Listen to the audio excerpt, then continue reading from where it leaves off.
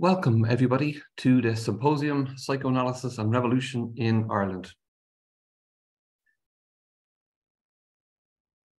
A major inspiration for this event is Ian Parker's and David Pavón-Cuéllar's 2001 manifesto, Psychoanalysis and Revolution, Critical Psychology for Liberation Movements, in which the authors propose a set of ideas about the revolutionary aspects of psychoanalysis and how they can be applied to understanding the relationship between the personal and political dimensions of our lives. The psychoanalysis they propose, however, is not a promise of total freedom, but instead illuminates the obstructions to freedom. In this way, when we consider a concept such as liberation, psychoanalysis can be useful in understanding the nature of power and indeed what the subject is to be liberated from. More specifically, their manifesto is helpful in addressing these concepts in an Irish context, to which end we have gathered a number of experts in the field and can look forward to some fascinating presentations this evening. The manifesto has already been translated into many languages and published in many different countries. Against this backdrop, this symposium is also an opportunity to celebrate the progress we are making in raising the fee to have it rendered into the native tongue of Ireland, Gaeilge, a language that has suffered greatly from the industrial capitalism and colonialism, and with which, moreover, many Irish could be said to have an ambivalent relationship. But there have also been many significant Gaelic revivals throughout the years, and indeed we might be entering another one now if we consider the recent surge in mainstream songs and recent films in Irish, and the Gael schools that are being set up all around the country. A dual question we might reflect upon here concerns what was lost with the decimation of Gaeilge and whether we can fully decolonize, to use Frantz Fanon's word, while still speaking the language of the oppressor. And moreover, what the Irishing of this manifesto might fruitfully achieve. Modern Ireland may be considered a relatively wealthy and stable country, but it could be argued that we are still haunted by the traumatic elements of our violent and bloody history of colonialism, emigration, an abusive theocracy, and a callous capitalism steering the economy. In their manifesto, Ian and David use psychoanalysis to provide an analysis of the subject of capitalism. Lacan discussed the capitalist discourse in the early 70s when he introduced the fifth discourse, and his comments provide an important insight about the social bond under capitalism. Neoliberalism refers to the political economy that underlies the functioning of capitalist societies and can be broadly characterized as a socio-economic system that installs false needs people are driven to satisfy, though they work and consume in excess and yet continue to experience dissatisfaction. This state can be the cause of a great deal of mental distress for the way it leaves people in a constant state of disappointment in regard to never getting what they think they need, while plaguing the subject with surplus jouissance. Despite the economical optics, parts of the population in Ireland are suffering from the same neoliberal politics that are perpetuating enormously high levels of mental health problems around the world. In Ireland, however, the numbers are actually higher compared to other European countries, with over 20% of the Irish population recorded as having a mental health issue, such as anxiety, bipolar, depression, and alcohol and drug addiction. There have been a dramatic increase in the numbers of people receiving psychiatric diagnosis and prescriptions for psychological medication in a way that could be said to mirror the American culture of dependency on psychopharmaceuticals. It is also grimly fitting that some of these multinational corporations in Ireland are pharmaceutical companies, including American companies that are clear beneficiaries of these escalations. It is not only these multinationals that get significant corporation tax breaks in Ireland, but big tech and data centers do too. However, despite these multinationals apparently bringing incredible wealth and jobs to Ireland, which is a common discourse that the politicians would roll out, none of this trickles down to the most marginalised and oppressed. Although the government experienced a 5 billion surplus in the exchequer returns Ireland still has the highest rate of homelessness and sadly the highest rate of child homelessness it ever had. In neoliberal economic systems such as Ireland, the most vulnerable become the real surplus in our society, both stuck in the system and forever cut off and relegated to the outside of the real of representation. Yet we seem paralysed as a nation to revolt against such horrendous state of affairs. Why is this? In many ways, not only the Irish, but much of the global population know how state governments and corporations collude and synchronise their surveillance technology to control citizens. But the existence of the unconscious delimits our awareness of how ideology affects us and keeps us partially blinded. If the unconscious allows ideology to work as well as it does, as Ian and David claim, this operates on a number of levels, as the unconscious is made up of, and I quote, history, economy, society, culture, and ideology. With the increased use of technology, rather than inhabiting what Frederick Jameson called late-stage capitalism, it feels like it's an era of techno-capitalism is only beginning, where ideologies are spun at an accelerated rate throughout the social media networks, while smartphone technologies proliferate consumerism that exacerbates direct connections to clinical depression for many users, whereby people report feeling disconnected from others in the world around them. The paradox is that most of us collude with this alienating activity. But Mark Fisher's concept of capitalist realism highlights how capitalist modes of thinking have pervaded both imaginary and the symbolic spheres and convinced subjects there's no alternative to buying into these values propagated by neoliberal capitalism. The critical psychology in the manifesto's title points to how the dominant field of clinical psychology is complicit and synchronized with the neoliberal system, in which the process of psychologization traps people inside identity categories that create binary oppositions in which, as individually constructed objects, they are competitively pitted against each other in the pursuit of power.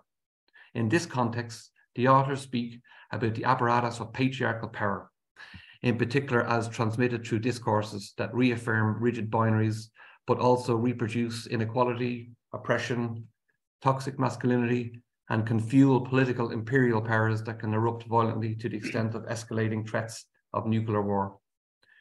And a brief example that we can reflect on with regard to the significance of the translation to Gaeilge is that if we consider the English word husband, it signifies patriarchal privilege, yet the Gaelic term fear céile literally means together man, as it speaks more of partnership based on equality and each otherness. In the manifesto, upon reflection of these rigid marginalizing binaries, David and Ian consider racial equality, feminism, and broader lesbian, gay, bisexual, transgender, queer, intersex, and associated struggles as indispensable allies to psychoanalysis in the service of liberation movements. The authors maintain that it is only when psychoanalysis is purified of its own inherent prejudices, dogmas, stereotypes, and illusions, it can be a very effectual tool to not only beginning analysing the subject of capitalism under neoliberalism, but also a revolutionary theory that contributes to sustained socio-political transformation. Against this fertile political backdrop, this symposium is a perfectly timed opportunity to enhance our understanding of the Irish context in a psychoanalytically orientated space that focuses on the subject's relationship to its language and history, in which questions around where we come from, who we are, and where we are going can be stirringly raised. With such debates in mind, I am delighted to introduce our first speaker of the evening, Fergus Campbell, who will deliver a paper entitled The History of Psychoanalysis in Ireland. Fergus is a lecturer at Newcastle University in the UK and author of earlier books on 19th and 20th century Irish history, Land and Revolution, in a history of the Irish Revolution, 1916 to 23, but is now working on a history of psychoanalysis in Ireland. So I know for a fact, Fergus, there's a lot of people really interested and looking forward to that book, and in particular, a lot of psychoanalysts. So we're very glad to have you here, Fergus. Thank you very much, Nigel. I'm going to have to screen share in a sec, so hopefully that should be okay. But I thought I'd just say, I'm delighted to be here. Thank you for inviting me. And you know, I'm interested in psychoanalysis, but I'm also interested very much in the Irish Revolution, and I'm also learning Irish at the moment as well. So, you know, I think what's happening, I really, you know, feel very excited about this book, about Ian and David's book. So I'm delighted to be here. I'm going to try and stand up because it's so bizarre, like giving a talk in your office at home. But if I kind of stand up, it feels a bit more like I'm somehow doing a presentation. Can I, if I start screen sharing now, Nigel, will that be okay? And can you hear me okay? I can, absolutely, Fergus, and I've just made you host, so I think you can take the share screen. Brilliant. So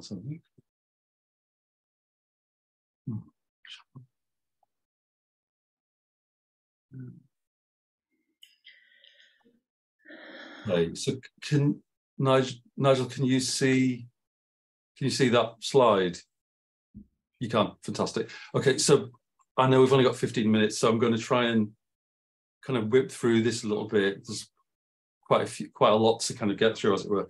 So I'm going to try and talk about the formation of psychoanalysis in, well, I suppose, the Irish Free State, 1928, coming up to the present.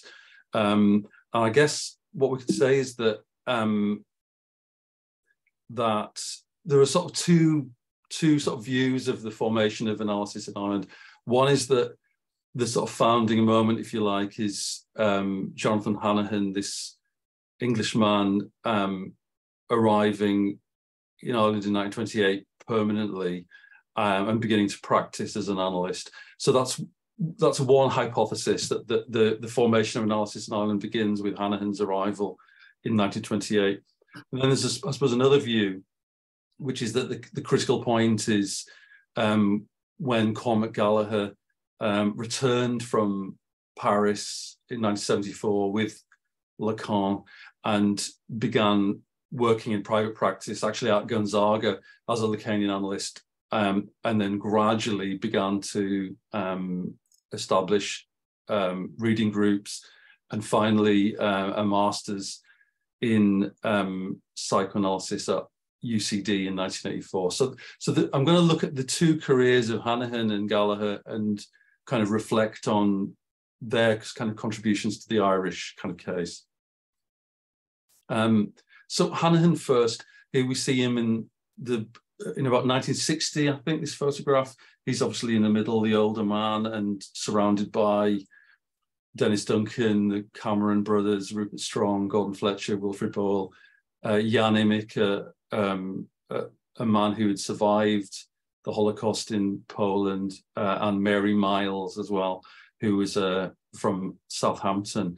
So Hanahan himself was born in Birkenhead in 1887, and as I think probably unusually for European analysts at that time, was from a working class background. His dad was a sort of rank and file soldier who the family think probably had some sort of PTSD following his sort of military experiences.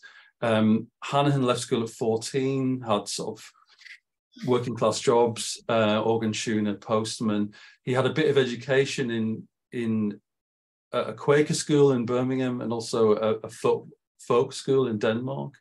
Then discovered Freud walking down Lord Street in Liverpool, I think in about 1915, got very interested in psychoanalysis, started reading analysis, and eventually wrote to Ernest Jones in May 1922, saying that he wants to join the British Society, at which point Jones says to him, you know, you could be analysed by Douglas Bryan, who's in London at that time. Bryan, who's just come back from Vienna, having been analysed by Freud. Jonathan, always known as John T, is analysed by Bryan in London between 1925 and 1927. And according to Hanahan, Jones sort of sends him to Ireland. In an interview from '66, Hanahan recalls, Ernest Jones said to me, "I read your letter. I'll be frank with you, I'm a Gael and you're a Gael. When I read your letter, I thought this was a chap who's generally been in this thing. Will you take a training? It would be lovely if you could go to Ireland. So there's that, in Hanahan's mind anyway, in his sort of experience, Jones is sending him to Ireland. I think the reality might be a bit more complicated than that, but we haven't really got time to dig into that at the moment. But that's certainly Hanahan's sort of the way that he's kind of interpreted that experience. So Hanahan comes to Dublin in 28 with his 4 daughters and his second wife, Mary Webb, who's from Dublin, or certainly was Dublin based in the early 20th century. He starts practicing privately from his house in Monkstown and Belgrave Terrace. Probably, we could say, just given the working hours that he had, that he probably analysed about 200 people between 1928 and 67. He sets up a group that meets every Saturday night at his house, where he gives lectures on psychoanalysis. The lectures there's about 300 of the lectures in the National Library, if you feel like going and having a read of them. He's giving public lectures as well in Dublin hotels. He's writing lots of letters to the Irish Times. He sets up a theatre company, which has plays on at the Peacock fairly regularly in the 20s and 30s. He sets up a publishing house, the Ruina Press, which is publishing lots of poetry and so on.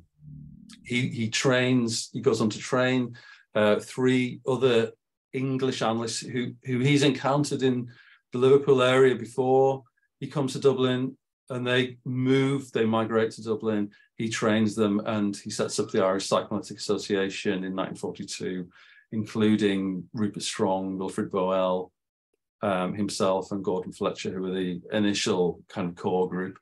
So the group starts to meet on a Saturday night. He's giving these lectures. Everyone's invited. And I suppose in that sense, we're talking about this idea of psychoanalysis and revolution. Hanahan is we could say, very sort of socially progressive. If we look at this picture, this photograph, it's very blurred. It's a photograph from Mount Town House, which was the commune that they set up in the 1950s, which we haven't really got time to talk about. But if we look at this, we can see Jewish immigrants, we can see Nigerian immigrants, Tolano Asuni, Fatai Dabiri, Harry Taylor, I think, was from a Jewish immigrant from Eastern Europe. So it's this photograph from sort of circa 1949-50, probably one of the most interesting, one of the most diverse rooms that, in Dublin at that time. So there's a very strong anti-racist dimension to Hanahan. Everyone is welcome. Everyone is treated kind of equally. Also, he's offering analysis. If people can't afford analysis, that's fine. They can pay, when they do start to earn after the analysis. People are paying for analysis with vegetables, with, I don't know, people are paying in all sorts of different ways. Analysis is being, there's a view that analysis should be provided if people need it, whether they can afford it or not. There's people who've been involved in the Irish Revolution that are showing up. For analysis, a guy called Jack Maxwell, whose family had had a sort of traumatic experience in County Offaly in 1921. There are former members of the IRA who are speaking at the group. There are quite a lot of members of the Dublin Jewish community there.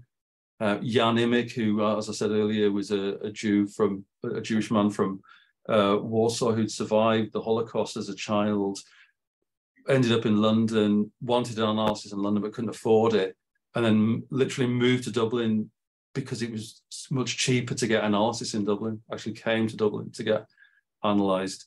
And also people who were survivors of industrial schools were getting analysis or coming to the group as well in Dublin. So this is the kind of work that Hanahan and the group were doing. We could say, just as, jump, because there isn't very much time, we could say that, Hanahan achieved a lot in the sense that maybe, several hundred people probably got analysis from the group between the 20s and the 80s.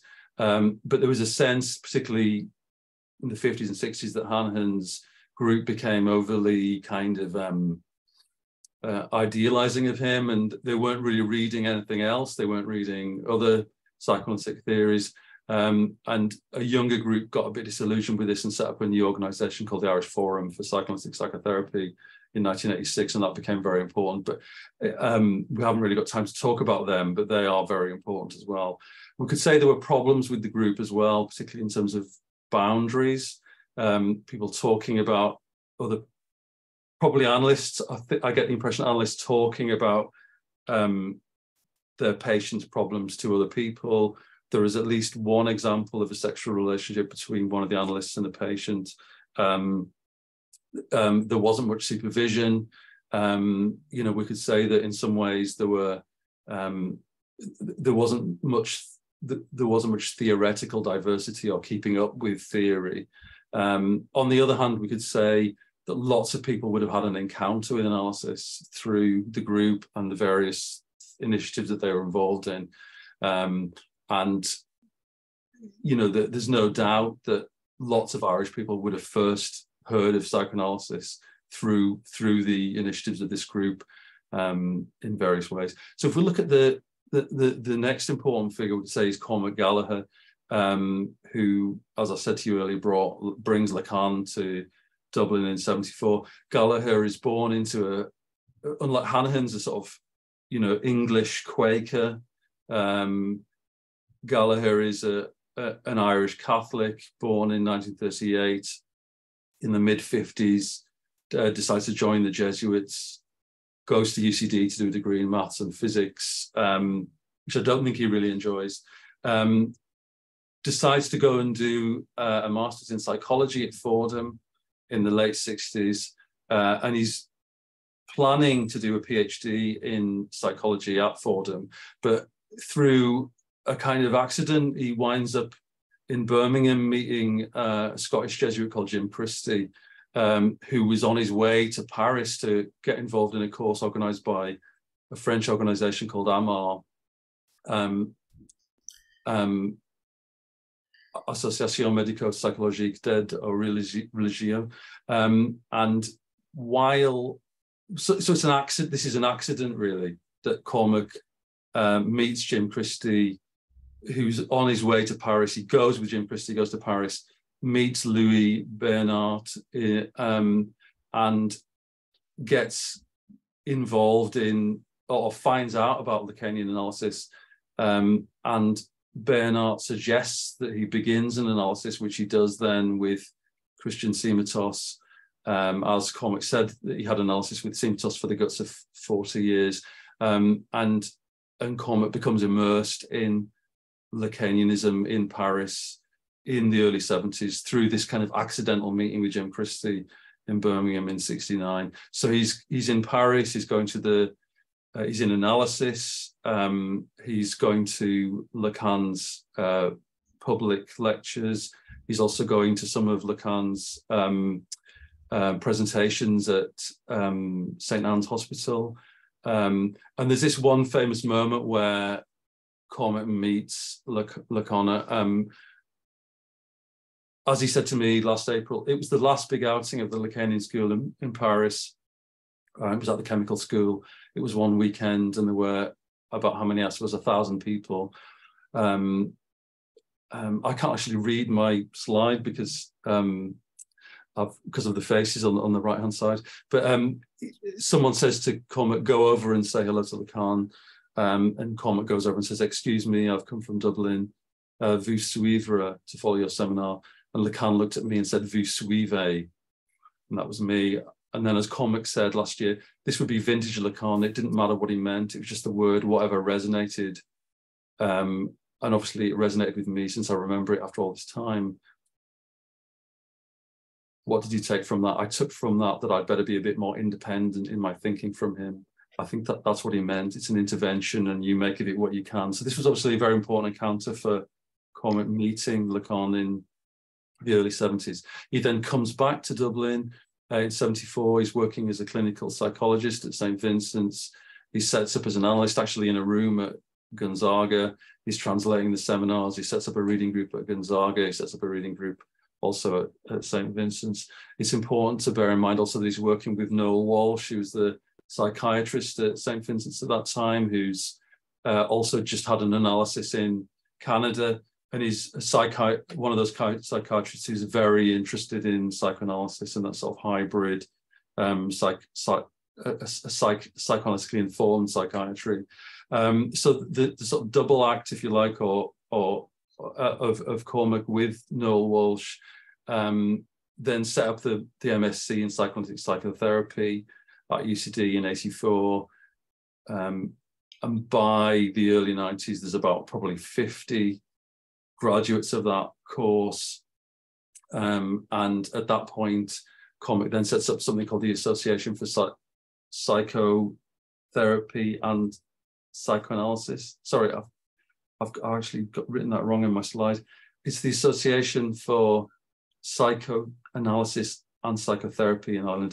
That's what I understand anyway. Someone may correct me if that's incorrect, if I've got that wrong. So Cormac sets that up with colleagues in the early 90s as a sort of learned society, and then gradually that expands to having about 200 members by 2007. There is unfortunately a split in API in early 2007, I'm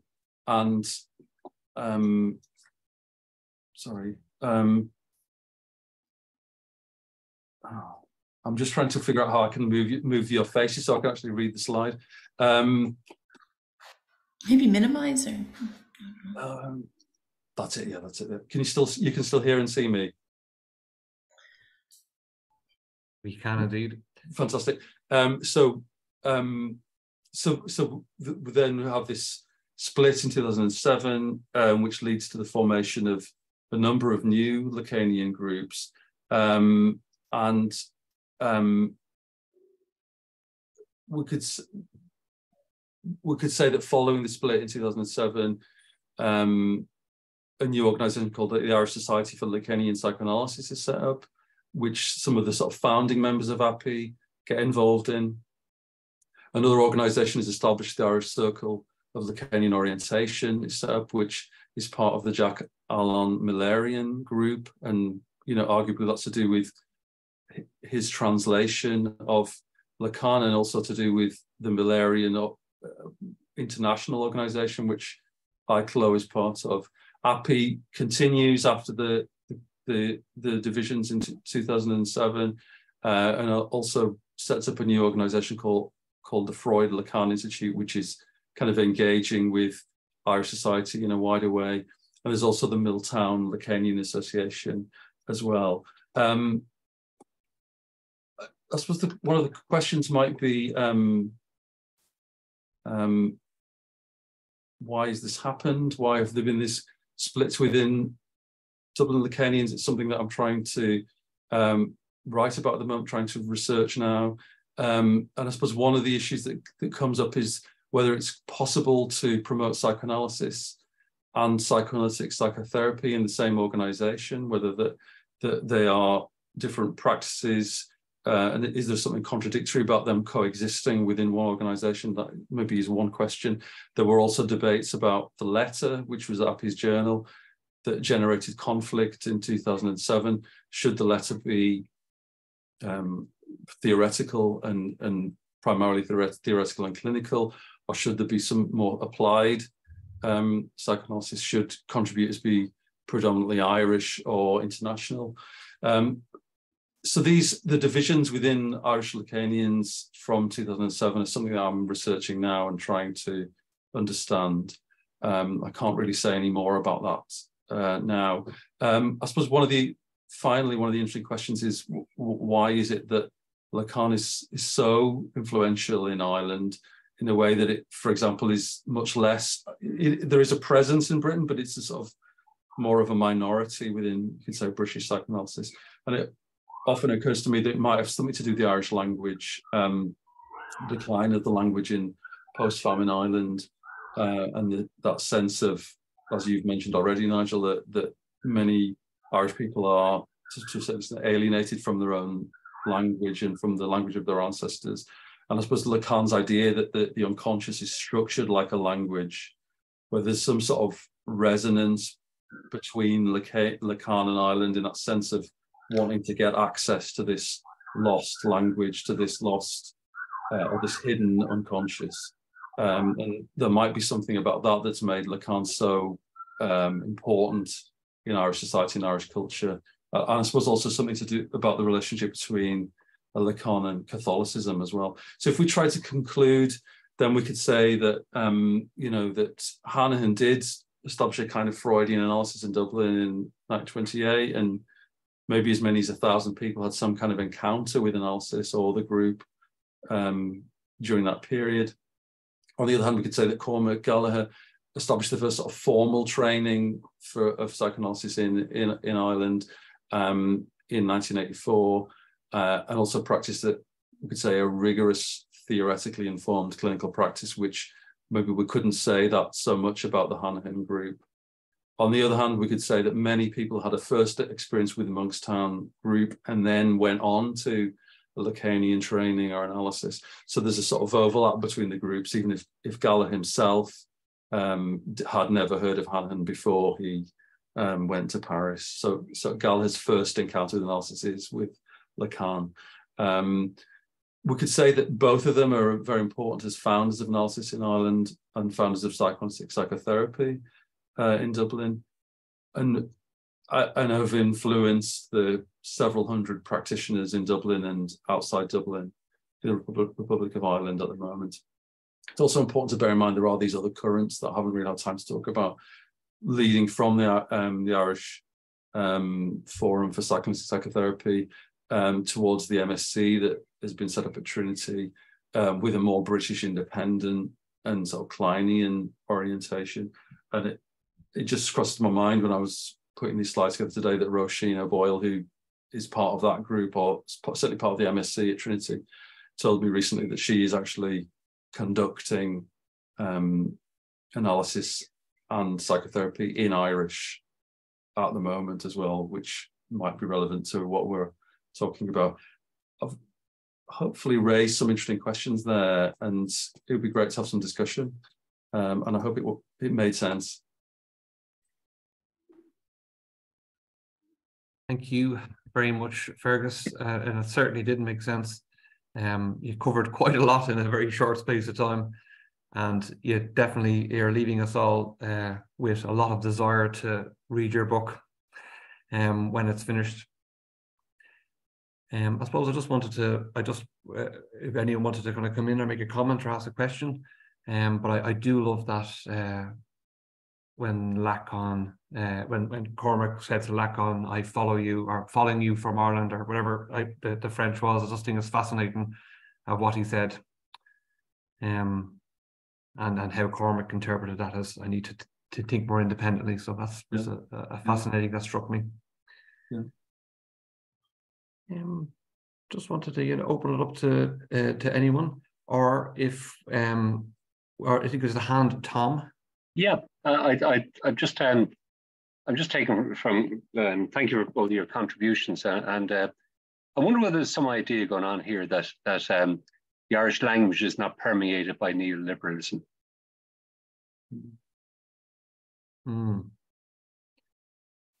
So you're right. So that kind of, you go for it, Fergus. Well, no, just I think that's a very interesting idea. Yeah, I suppose what coming from my point of view is I've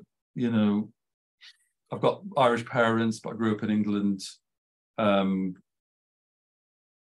learning Irish. There's words in Irish that can't be translated. And so I suppose there is that. I think that the trauma of the loss of the language is hard to exaggerate. And yeah, I don't know. I think my idea coming back with this is that some idea permeating here that and it's the difference between being a Gael and being an Irish person. So you've got a Celtic Gael, an Irish person. So it's almost like, in a way, there's Venn diagrams going on here that that primary here with regard to speaking the Irish language, that you're a Gael first and an Irish person second, and something about like that in the DNA that of the the Celt or the Gael, it's altogether different than the DNA of the broader Irish context here. So I'm just floating an idea here that it's not that the Irish language is not being permeated with all this terrible stuff about neoliberalism as we're discussing just earlier on. Some idea in mind here. It's very interesting as well, isn't it? That a lot of Cormac's key statements have been made in Irish. Yeah. And that's obviously been very important to him. And when he was a teenager, they tried to. He was so good at Irish that he was told that he should become professor of Irish at UCC. That could be a route for him. So the Irish language was obviously very important to him. And he does make these key statements off Gaeilge, often as well. Well, thanks for your comment, Tom. Is someone else coming in there? Can I? Yeah, I just wanted to say, when I was doing my paper, I was also thinking that question you were asking about psychoanalysis in Ireland and the interest there is in it. And I think there is that idea of the unconscious and the message that we have that we're not aware of. So I think it is there's an interesting comparison there. And I think it does give rise to a question about the interest in psychoanalysis, Lacanian psychoanalysis in particular, in this country, I think. Do you think that, because I know a lot of the Lacanians that I know wish that there was more interest in psychoanalysis in Ireland. I mean, do you think there is a strong interest? Well, I don't know. I mean, I don't know. I suppose it's more because they're both interests I have, but I do wonder about how it has taken off. And there is obviously a bit of a parallel there between a language being repressed and then the language and listening to words that are repressed. I mean, there is an obvious kind of parallel there. And I think it is an interesting question. I mean, yeah, definitely. Yeah. Well, I think there's to keep them questions floating. And I just wanted to say thanks very much, Fergus. It was fascinating, and you've definitely stirred more questions. So, and I think it makes more sense to join our next speaker, who might be able to answer some of them questions, but also evoke more as well. Thanks, so, I just wanted to introduce our next speaker. It's Michael Cronin. Michael is 1776 Professor of French in Trinity College Dublin and Senior Researcher in the Trinity Centre for Literary and Cultural Translation.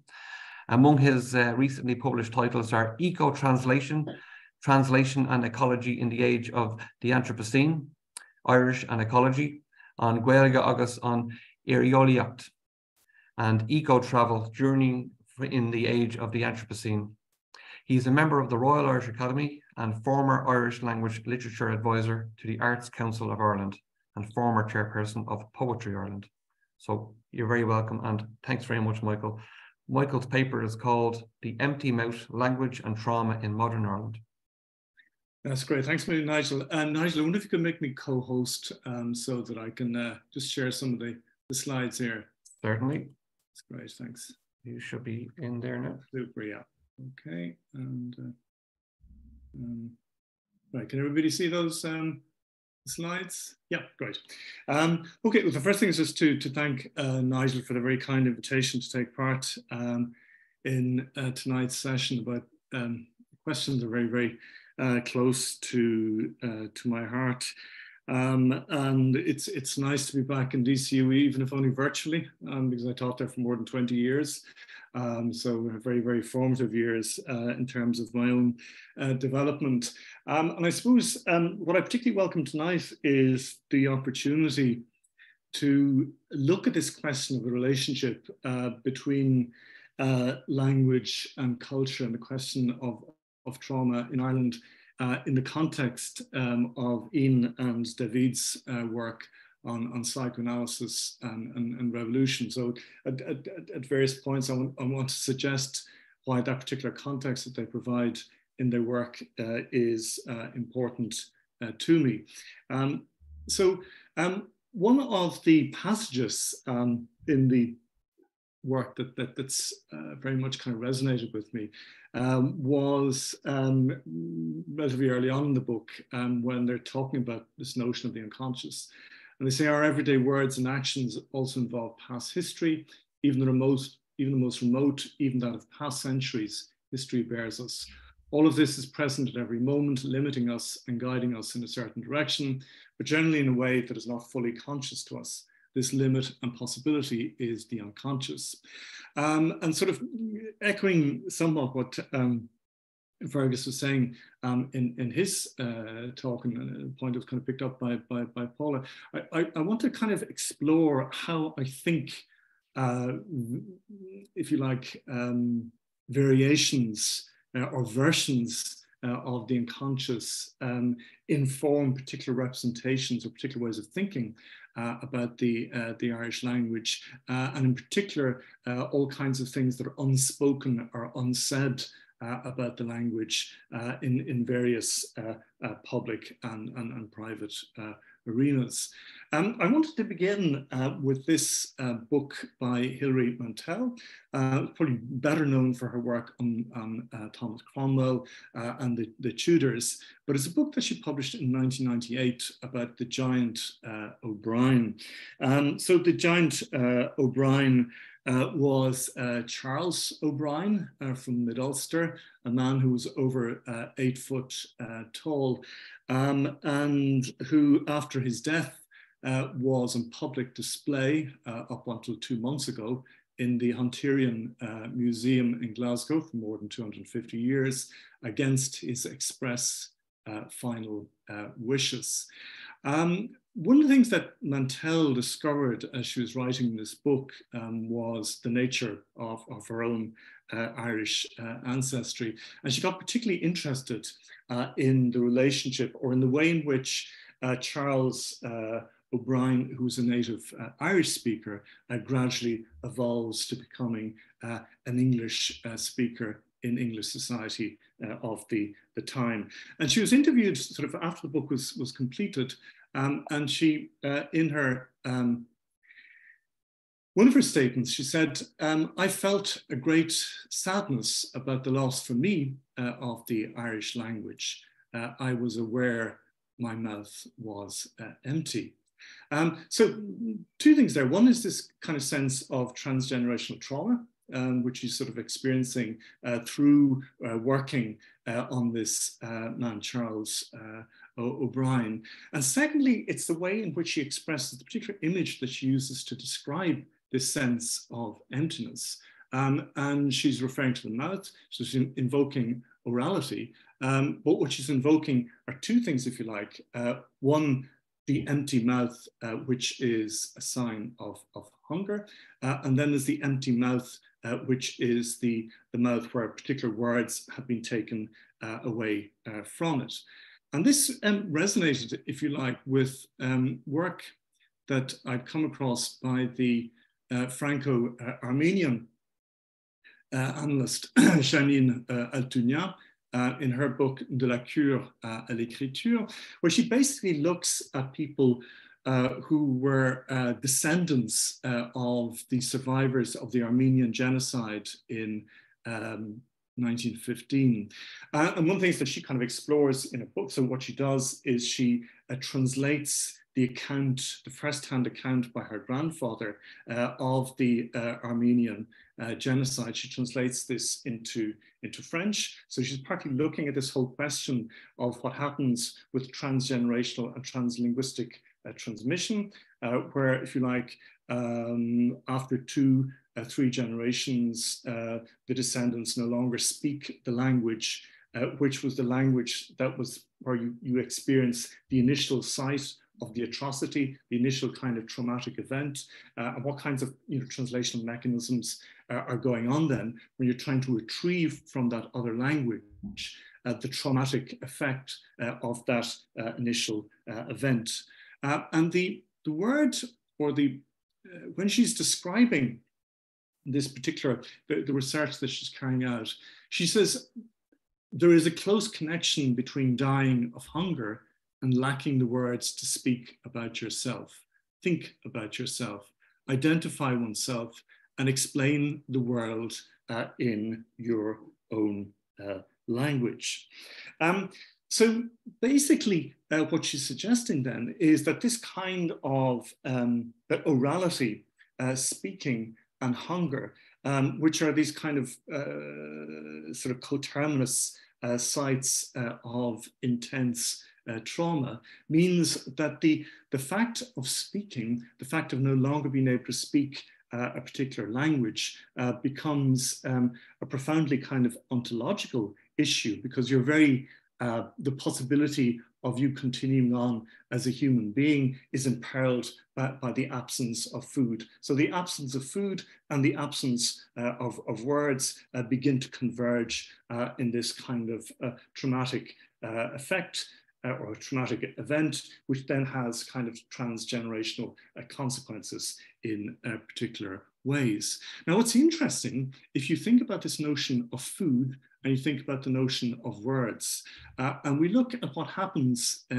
in post-famine Ireland, and this is where, if you like, this particular kind of convergence becomes gendered, is one of the most common people in upper middle class households in the US throughout the 1860s, the 1870s, and the 1880s was the person who was referred to in derogatory terms as the Bridget or the Biddy.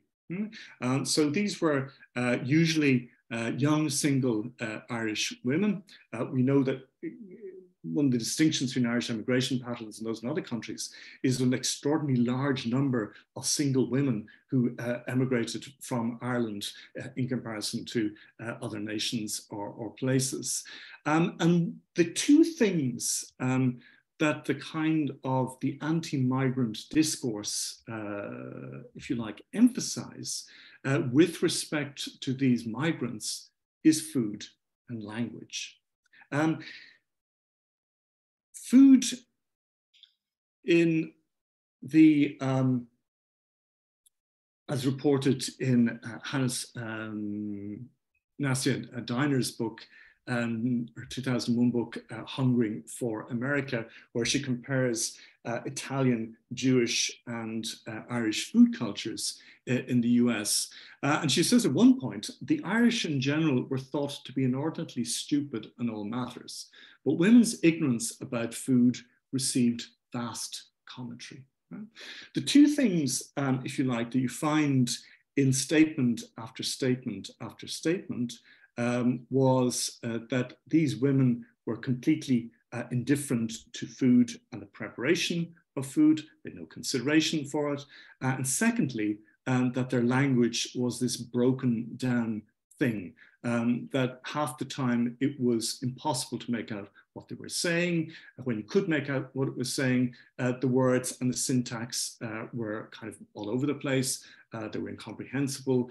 They sounded quixotic, odd, parodic, and so on. So here you have these migrants who are speaking basically a kind of translated version of Irish in many respects. Irish is very kind of strongly ghosting their language. But again, it's the idea that food and language converge in this point of crisis. And so, for example, one member of a letter writer to the Boston Transcript in 1874 remarks on the fact for several years Irish incapables have reigned in our kitchen and general discomfort has pervaded the house. Sorry, Michael. Sorry, I just wondered, could you let Ian in? Ian's line broke. And I'm just wondering, you're host now, I'm just wondering, do you see him looking to get through? Okay. Sorry to disturb your flow. No problem. Yeah, seems to be. Yes. Is it okay? Yeah. Thanks. Okay. So the writer of this letter is probably better known as the author of Little Women, Louisa May Alcott. And in the course of the letter, she also talks about the language, the kind of deficient language of these young migrant women. So just keeping in mind, or so bearing in mind, this sense of troubled orality, right? This kind of the convergence of vulnerability and trauma around orality.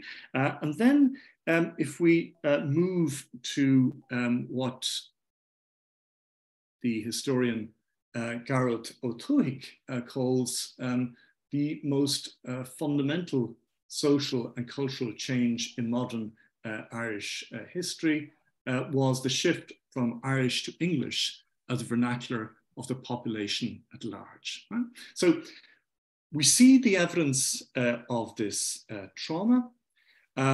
We know from one of the most distinguished historians of the 19th century that this is the single most important event in terms of particular kinds of change in the society. And then if we move to a documentary, which is produced in 2020 to commemorate the 175th anniversary of the Great Irish Famine, which was broadcast in 2 parts. It ran for 102 minutes. That's almost 2 hours. 40 seconds in that 2-hour documentary were devoted to the Irish language.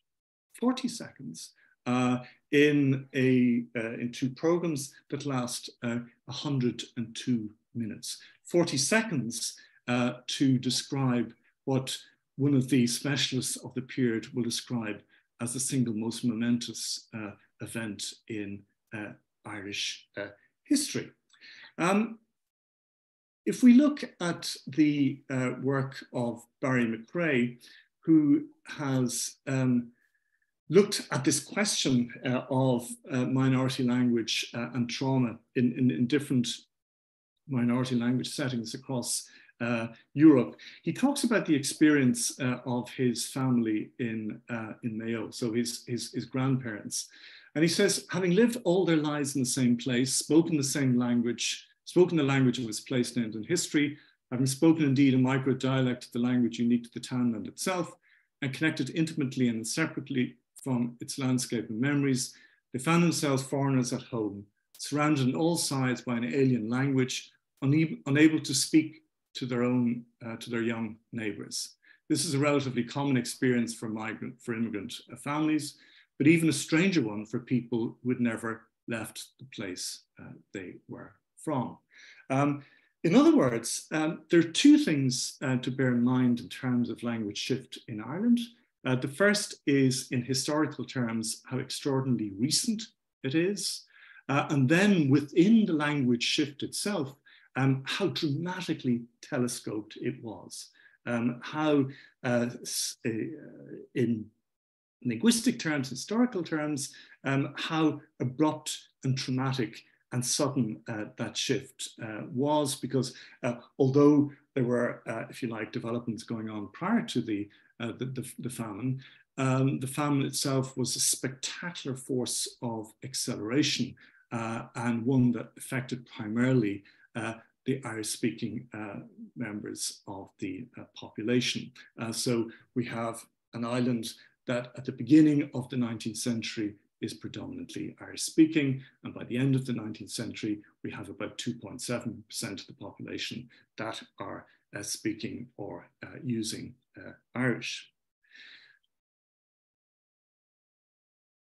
One of the points that's made repeatedly by Ian and David in their work is just how central the notion of speaking or language is to the practice of psychoanalysis itself. In fact, it's one of the things that distinguishes us from other forms of practice, such as psychiatry or various kinds of other forms of psychological intervention.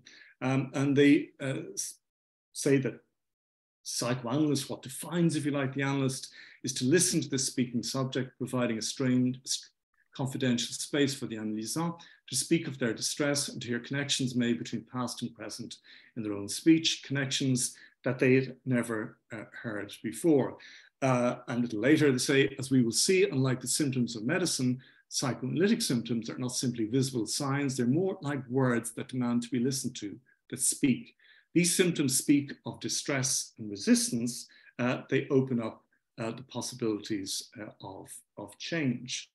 And of course, we think about this then, if psychoanalytic practice is to be defined by that sense of linguistic communication and exchange, when linguistic communication and exchange itself is profoundly affected by particular kinds of events, then engagement with the psychoanalytic process itself, or with psychoanalysis more generally. If we look at you know, I mean, this has been outlined to us by Fergus, that the very late development in many ways of psychoanalytic practice in Ireland, the lack of institutional supports for it, the active hostility at institutional level to what it was about, could at the one level be attributed to kind of church intervention, that the desire of the church to have a kind of monopoly on the speaking subject, to kind of coerce the speaking subject into its own kind of interpretive or hermeneutic grids. But it could be seen at another level as a kind of deep distress, deep unease about what the speaking subject would do in a situation of language fracture, of language displacement, of language shift. What the Irish poet Nuala Ní Dhomhnaill once said to me when I interviewed him many years ago, which he described as the scar tissue in the Irish psyche around this kind of the question of language.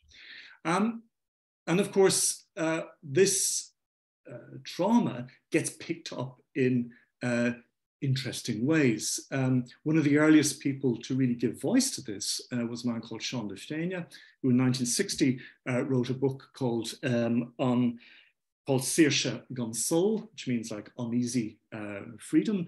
This was translated into English in 1965 as The Great Silence. And basically he was taking a phrase that was used by the folk song, the folklorist and artist George Petrie, to describe the Irish countryside after the famine in 1851. He talked about the great silence, the disappearance of the population, all the voices, the songs, etc., had disappeared from the landscape. So de Féine uses this phrase to describe the extraordinary silence around the question of language shift, and a kind of this kind of the dual trauma of death through famine, disease, and migration, and the shifting from one language to another. And as recently as 2020, in a book that basically describes a kind of running journey through County Longford by John Connell, he refers to, on page 59, when he's talking about the Great Famine, he won't even call it using the English term. This is an English language book. He uses the Irish word Gorta Mór, the Great Hunger. Of course, what's interesting about the Great Hunger and Gorta Mór, as opposed to famine, is that what Gorta hunger suggests is there's food there, but you can't get to it. There was enough food to feed 18 million people in Ireland between 1845 and 1848. So it wasn't the absence of food that led people to die and emigrate. It was getting access to that food. But he, a little further on in his book, says, we are the half shadow to the ghost people.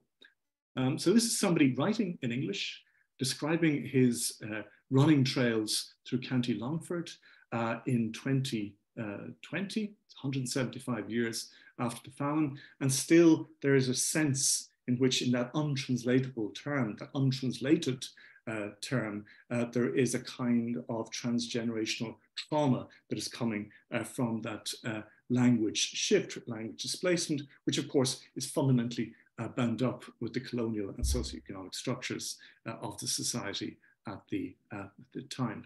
What I want to argue is that this sundering between people and language and place has profound psychosocial consequences that we are still living through, and which relate in part to a very important kind of development of the idea of psychoanalytic eco-socialism in David and Ian's work.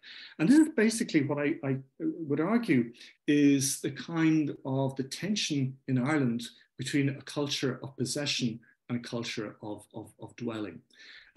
One of the consequences, or one of the immediate consequences of language shift, is that the language that Irish people had, and had for more than 2,000 years, to describe every single facet and feature and detail of their landscape, every field, every tree, every plant, every field, every insect, and the human and more than human relationship, all of these were removed. Right? So suddenly people found themselves in an environmental as well as a linguistic sense deeply unhoused. And it seems to me that this has had very profound and ongoing consequences for us. In order to illustrate this, I want to refer briefly to the work of a much lamented member of the English department in the University of Galway, Pat Sheeran, who had a wonderful article back in the 1980s where he talked about this notion of an Irish sense of place. And he says, it is well nigh truism that Irishness and a sense of place go together. So closely do connect identity with location that when we tell others who we are, we tell them where we come from. And this is what, I sometimes refer to as the GPS, the kind of the Gaelic positioning system, that every time you meet somebody here, one of the first things that people do is they ask where you're from. They say, I think that accent is, from Dublin, from Cork, from Kerry, whatever. And then if you're in Cork and you're Corkonian, you say, well, I think that's an East Cork accent, a West Cork accent. Would your mother be related to the, So it's this kind of intense, what we see as our intense commitment to and love of and interest in place. It's often seen as one of the things that defines us.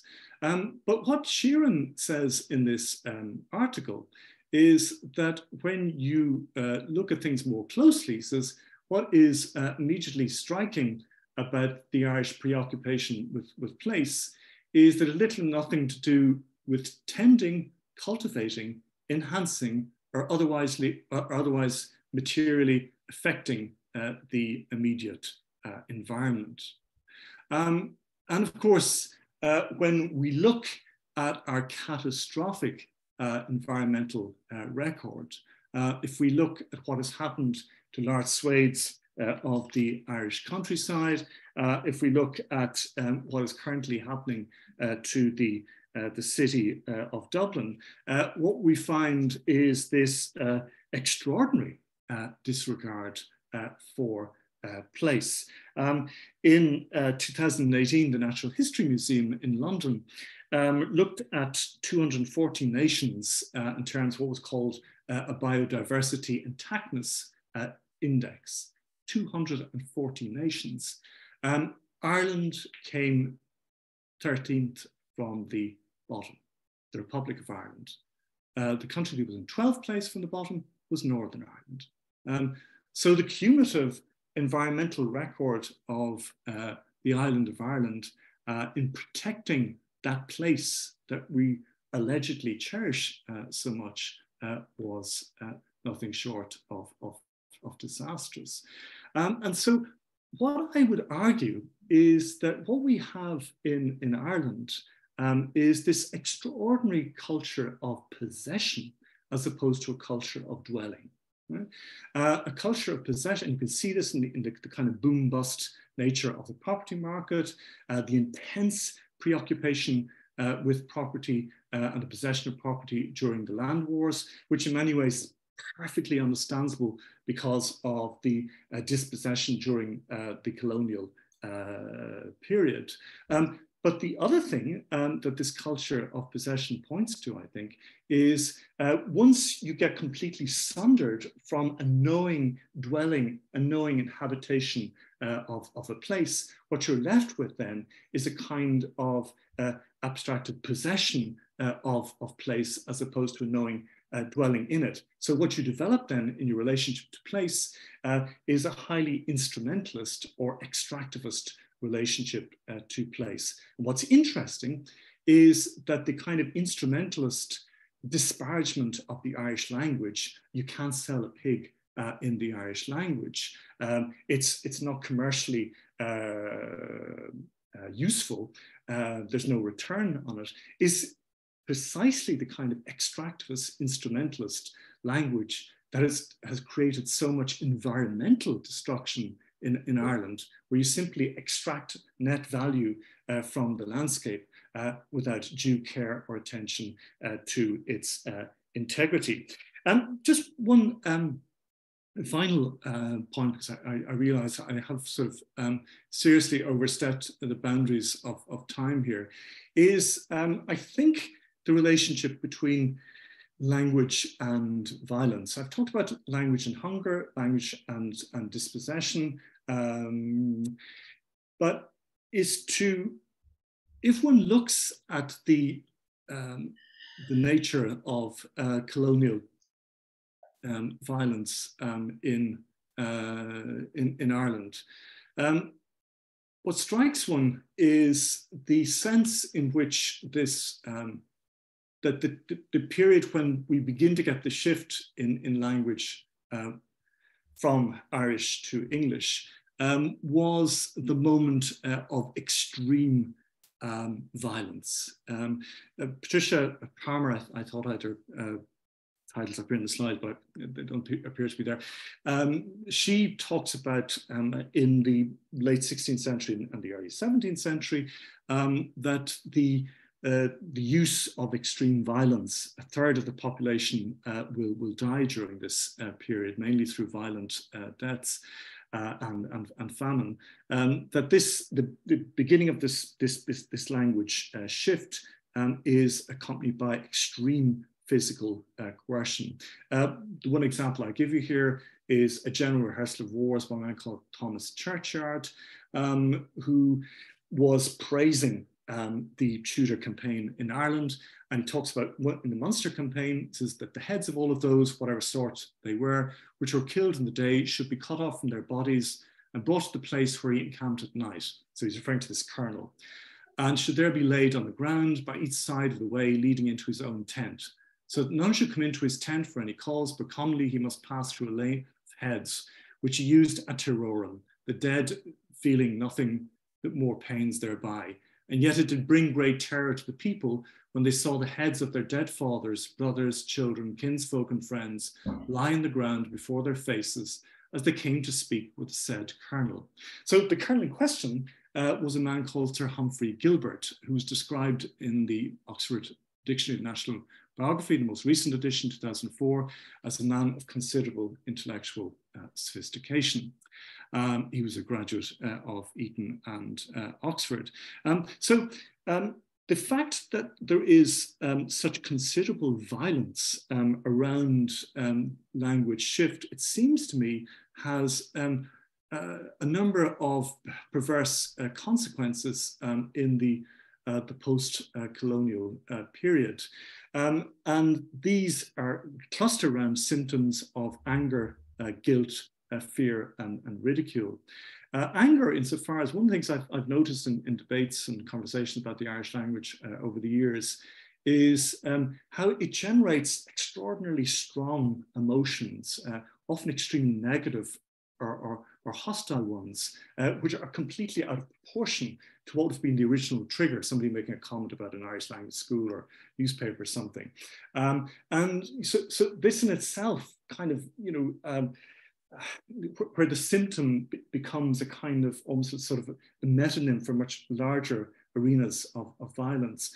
Secondly, the use of violence in the classroom in the colonial period to force the English language on children. And then in the post-colonial period, the use of violence in the Irish language classroom to teach the Irish language to children. So you're getting this kind of specular effect in terms of the relationship between language and violence, where in the post-colonial period, it plays out in different ways, but still remains within the unconscious kind of economy of violence itself. And I think I'm going to leave the other points because I realize I got seriously over time here. So thank you very much for bearing with me. I'll stop the share here. Well, thank you very much, Michael. I think I can speak for everyone. I'm glad you went beyond the boundaries of time. Excuse the pun, but you've given us a lot to chew on there.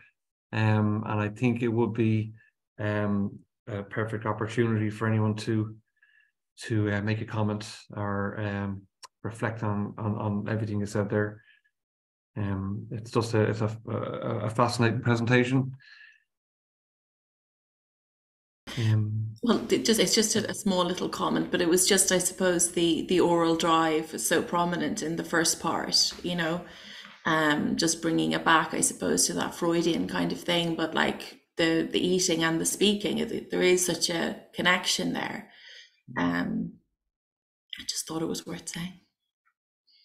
Yeah, I mean, it's interesting. I think if you look at, in terms of one of the things that comes out of Diner's book, and she's looking at sort of Italian and Jewish and Irish foodways, is that how in terms of emergent identities, that food becomes absolutely central to the construction of Italian food identities in the US and even more broadly in kind of global terms.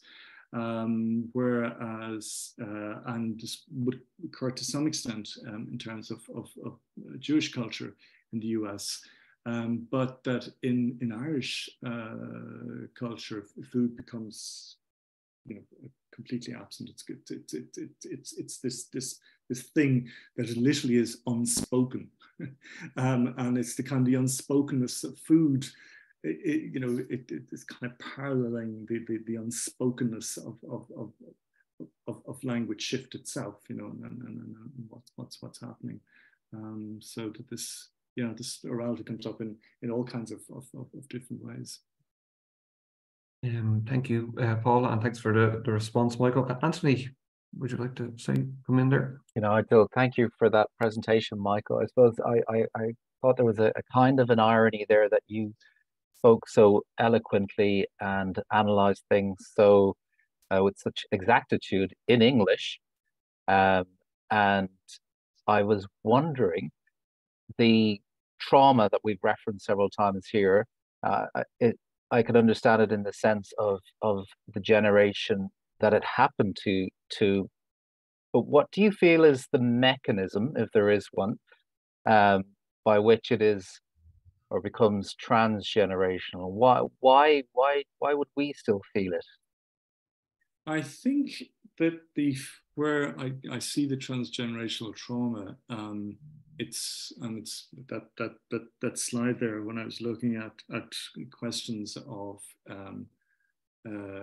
around, you know, anger, fear, guilt, and so on, is that I find that when, you know, Irish comes up. So, for example, you know, I've lived my life in both languages, in both Irish and English, both languages at home. But what I've noticed is that, and this has been the repeated experience from childhood upwards, is that when I'm in a group where they're both English speakers and Irish speakers, and when Irish comes up, either because of use of Irish or the topic of the language comes up, there's absolutely no neutrality about it. People are either, there's a kind of sort of gushing, sentimental celebration of Irish, which always strikes me as radical forms of overcompensation, or I get the kind of the ridicule, the kind of the Gaeilge gore and the kind of the, you know, and or I get evocations of Peg, or I get people's descriptions of their awful schooling, or you know, somebody tells me how bad the provos are. You know, I mean, so in other words, it's where I think the trauma is still very present, is that there are so few neutral spaces. I mean, insofar as there can never be such a thing as a neutral space, you know, because everything is, you know, there's always ideological configurations at any particular moment. But I see that as something that and it's the very fact that it remains unspoken, that it is not, you know, you have this extraordinary, I mean, I just gave that one tiny example of that to our famine documentary, but I could give you countless more examples of the silencing of this fact. So I think where you really find it is the kind of the emotional afterlife of this in you know, Michel Certeau calls the kind of the interstices of the everyday. You know, that's where it strikes me most.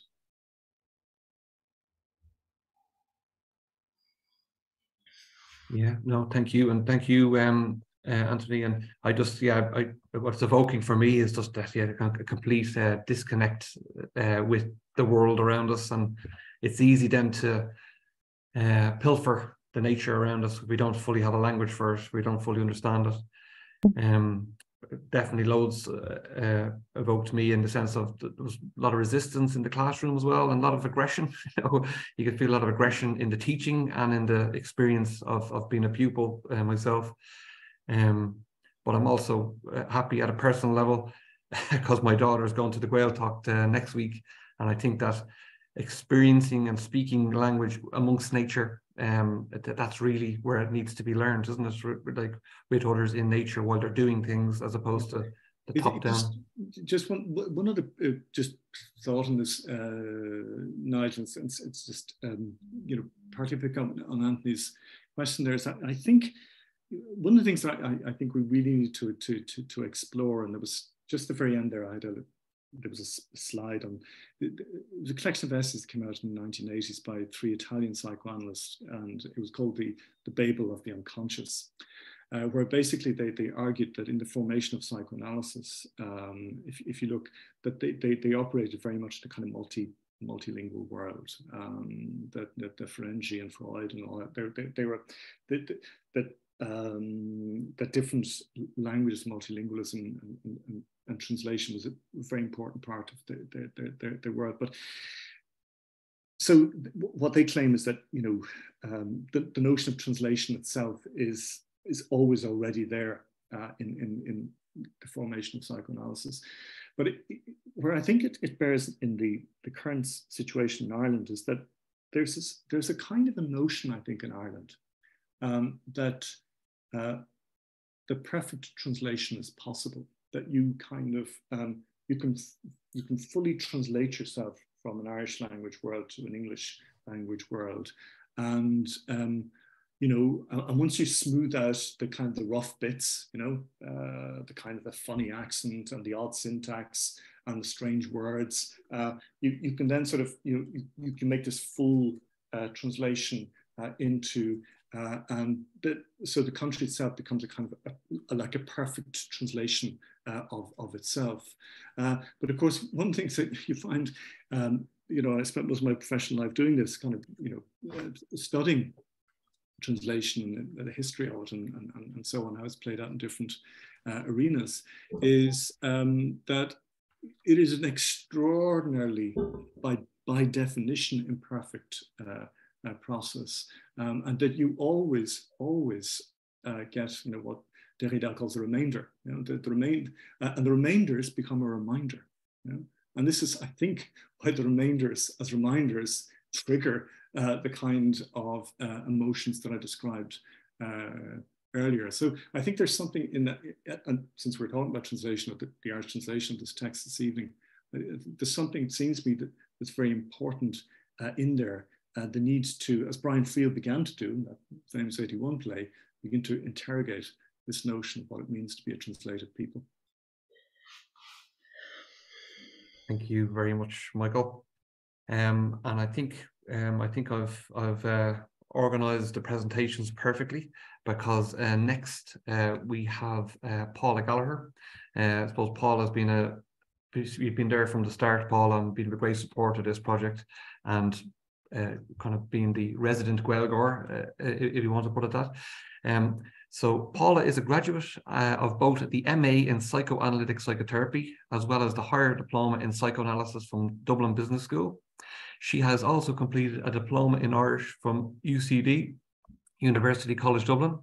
She works in private practice in Dublin with adults and adolescents, as well as in a residential setting with people with brain injuries. Paula is a member of ICP, API, and ISLIP. Paula's paper today is Psychoanalysis and the Irish Language. So thank you, Paula. Take it away. Thanks, Nigel. Okay. Psychoanalysis and the Irish language.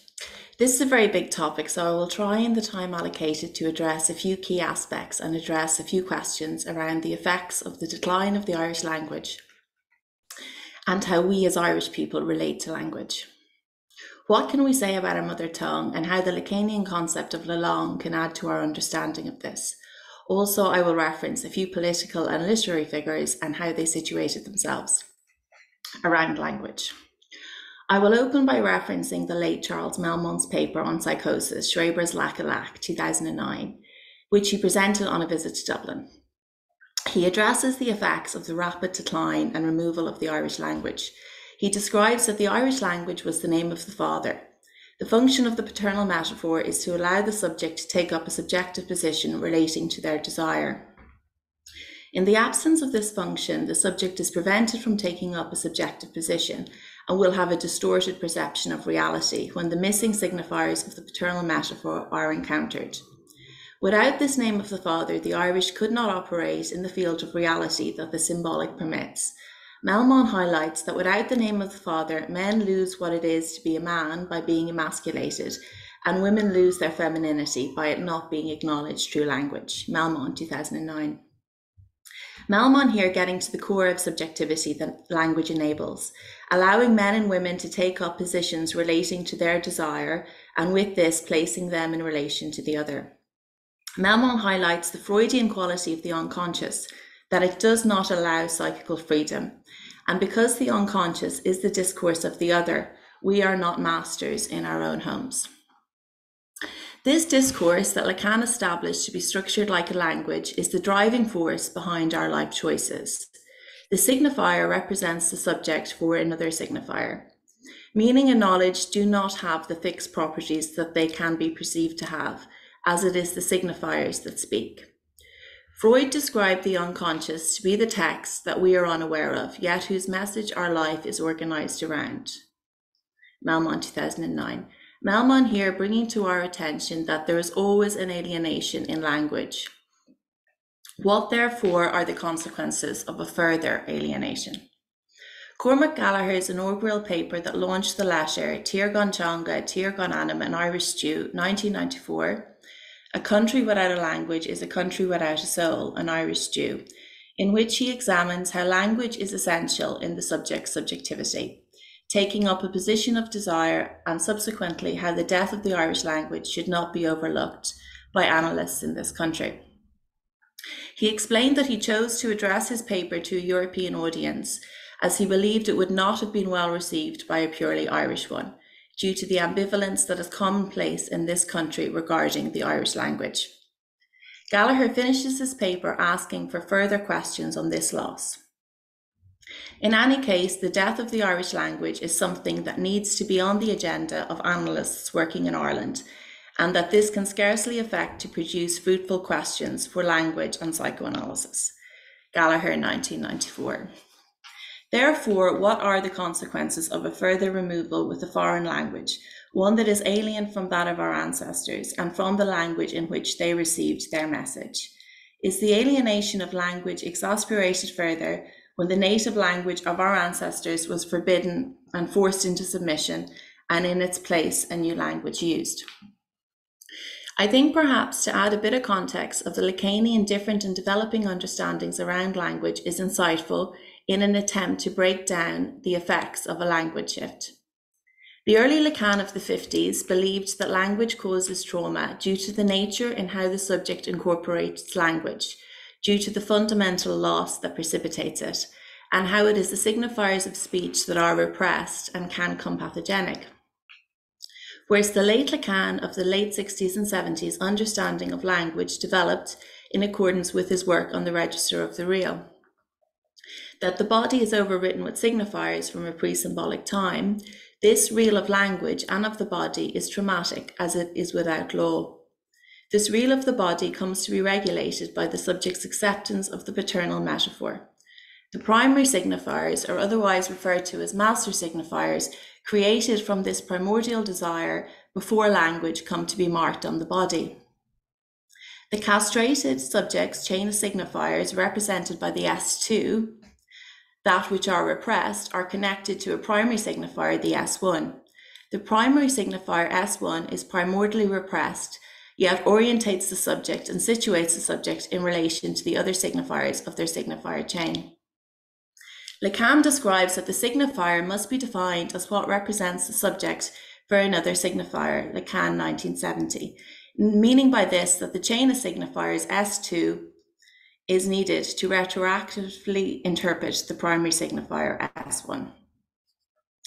Therefore, when considering the relationship between the primary signifiers and chain of signifiers, there will be a traumatic effect when a language shift is experienced, and one that will have an impact on the generations that follow. An attempt to gauge how the generations born during or in the aftermath of the Irish famine in the midst of degradation, combined with transition of language, would have incorporated language gives rise to many questions. How could they have taken up a subjective position as a desiring subject, alienated from their native tongue, in the tongue of the other, shrouded in an atmosphere of ambiguity and ambivalence? Was there a transmission of signifiers between the generations, signifiers that encapsulated the family histories and myths? Were there generations with primary signifiers, those marked on their bodies, in the tongue of their ancestors, and therefore further removed from what would become their English chain of signifiers? A question of mother tongue. What is meant by someone's mother tongue? It tends to be the language in which the subject has the most fluency. However, it is possible to have more fluency in a tongue that is not your mother tongue. The mother tongue is the tongue in which the mother spoke. It contains the remnants of the memories of she who introduced the subject to the utterings of speech. Malmon explains that the mother tongue is in fact the tongue in which the mother was prohibited. It is therefore a tongue of negation. This tongue of maternal associations is also the tongue that will launch the subjectivity of the subject. Then, consequently, the tongue in which the subject will continually search for the object cause of their desire. The mother tongue, as the tongue with the primal association for a desire for the mother, will therefore be the tongue in which slips betray this desire. Malmon posits that another learned language will not have this betrayal, as it is a language free from such primal disturbances. In such a case, all that remains is the music of the accent of the mother's tongue with the memories of the primal desire.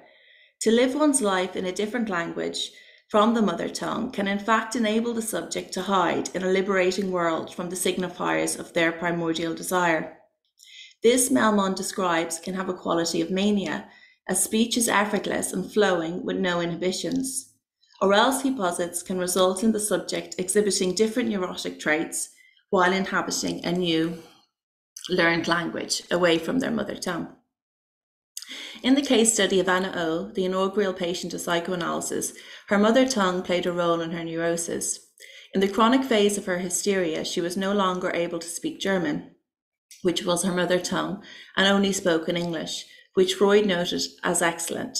She was still able to understand German. However, on the death of her father, her comprehension of German, too, for a time disappeared. This illustrates that Anna's relationship to her mother tongue was directly connected to her unconscious repressed desires causing her illness, as it manifested as a symptom. Freud, 1893. So what can be said around our mother tongue? Lacan's changing beliefs on how language constitutes the subject developed from the role of the paternal metaphor in creating subjectivity towards a growing emphasis on a pre-Oedipal jouissance of language. This pre-Oedipal jouissance he termed la langue, the word for tongue and language. Lacan describes la langue as the mother la langue. La langue is a libidinal enjoyment from the real of the body that stems from a time prior to language and then continues alongside the signifiers of language. This primitive body of la langue, originating from the libidinal drives, creates and repeats sounds with the mouth and tongue that will culminate in the speech of the subject. La langue is a primitive language, originating from the language of the other, that which mediates the relationship between the baby and mother. The sound and rhythm of these baby utterings will in time develop into the tone, inflections, and nuances that are particular to the subject speech. The traces of this bodily drive are left on the signifiers of speech.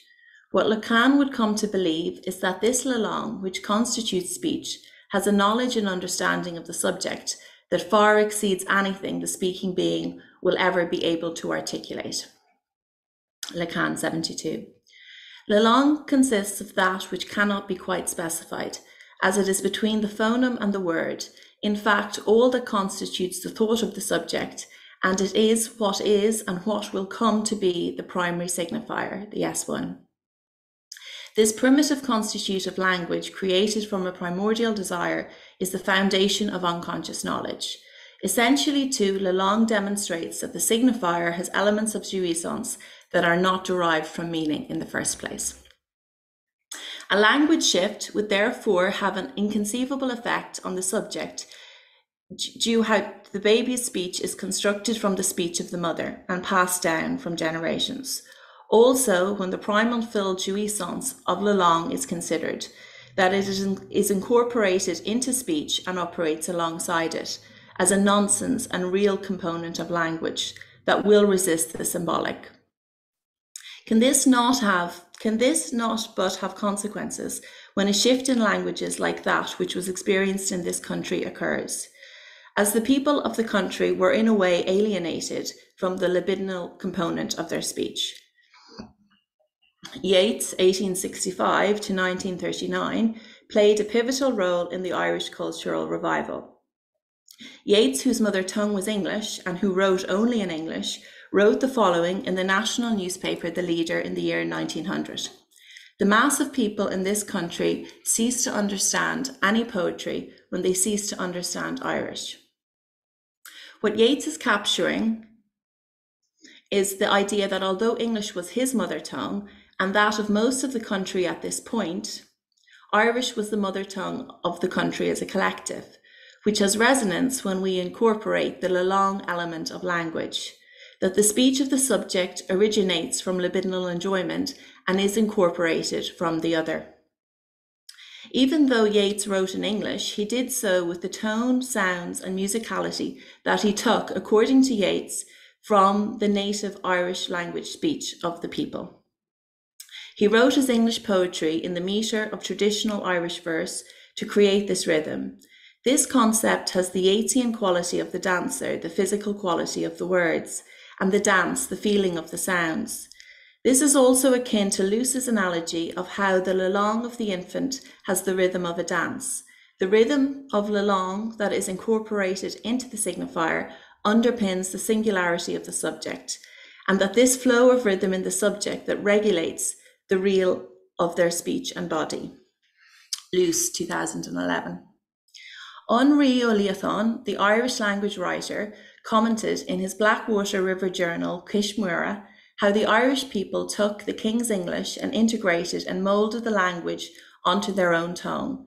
They turned his language from its sluggish, unyielding English form and they moulded it to suit their lively minds and their poetic imagination, so they could run the two tongues together in a rhythmical, dizzy stream that glints with colourful words and sentences. The speech of Irish people today is still littered with Irish-English syntactical structures and sounds of the Irish language that have been carried over to the English that is spoken. The picking up of every syllable and the stressing of the vowels are prominent features of this speech. A helping vowel can even be inserted to ensure the pronunciation of every syllable. An example of this is how most Irish people pronounce film as film, and the slender or sound is also brought across from Irish, resulting in the fur being pronounced fur. A fitting reflection on this rhythm and sound and how it affects the subject, I believe that is of Douglas Hyde, Douglas Tehida, in his relationship to Irish. A contemporary of Yeats, Ireland's first president and founder of the Gaelic League, Conradh na Gaeilge, he had a particularly strong and interesting relationship to the Irish language. Unlike his well-known contemporaries, his interest in the Irish revival that he presided over was not for political reasons, but from a love and interest in the language. It was the sounds of the language that he loved. Born and raised in the Roscommon Brack-Weltocht, he was raised an English-speaking member of the Church of England. He would learn Irish from the local land workers and spend time as a boy in their homes, immersed in the Irish language, listening to their stories. He learned it o bhéal go clúis, from mouth to ear, as an oral language. As a teenager, he experienced bouts of depression. He wrote in his diary and chose Irish as his language of expression, writing it as it would be pronounced had it been written in English. So an example of this is Sin Ceann Eile, which there's some sort of diary extracts that you can see, and how he would write something like Sin Ceann Eile, which is S-I-N, Ceann, C-E-A-N-N, Eile, E-I-L-E. He would write it like your shin, your leg, so S-H-I-N he'd write. And he brought the two words together, Ceann Eile, with a K, so it was like K-A-N-E-E-L-L-A. So, I mean, for people who are interested in it just looks so different, and it's only when you start saying it that you get how it's phonetically spelt out. He did not care if he was spelling these words correctly. That was not the purpose. He was a linguist and learned languages from his father. He would go on to attend Trinity, where he would become fluent in French, Latin, German, Greek, and Arabic. However, Irish would always be his preferred language, describing it as the most sensuous attempt to convey music in the words ever made to man. He collected poems from the local people in Roscommon and translated them and made them into songs, illustrating how it was the sound that was significant.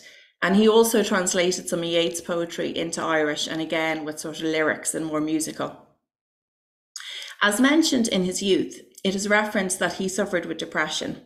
This is not so documented in his later life, and it does give rise to a question of how languages, and in particular the Irish language, and his work in reviving it affected him. If it was this purpose and expression and sounds that it allowed that sustained him. His work with the language perhaps helping him just as he had helped the language. Hyde's biggest legacy being the revival of the Irish language. Interestingly enough, another point Hyde's grandson made was in his final few years, Hyde forgot his Irish and spoke only English, having alternating between both for much of his life. What was Irish to him, and why with ailing health did he lose what had been so significant? He left behind the treasure of Irish, the one thing as commented by his grandson that we have, that no other country has. His legacy quite possibly being the reason we have something of the Irish language still existing today. Nuala ní Gcónaí, who was mentioned already, I think by Michael,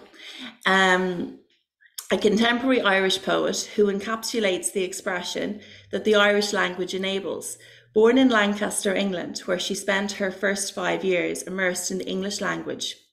At the age of 5, sent to live in the Gaeltacht area of Dingle in West Kerry, where she would then be immersed in the Irish language and art of storytelling.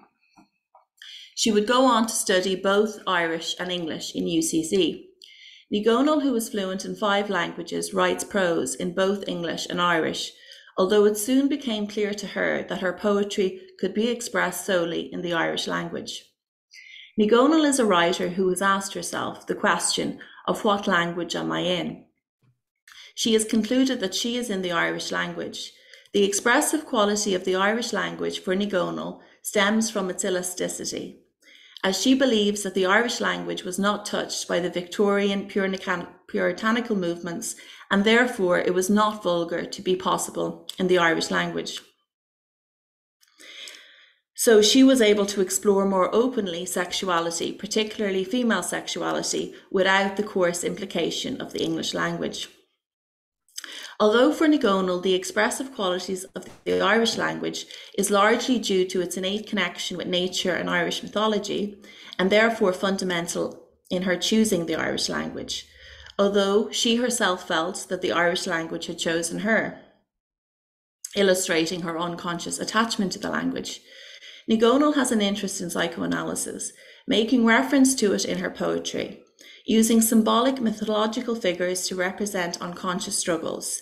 The aid of these figures, such as on Wather Grover Grona, the loving and terrible mother, on Banon Lassa, the woman of the fairy fort, and on Cailleach Bara, the hag, goddess of sovereignty, illustrates the conflicting other woman and duality and split that exists in the human subject.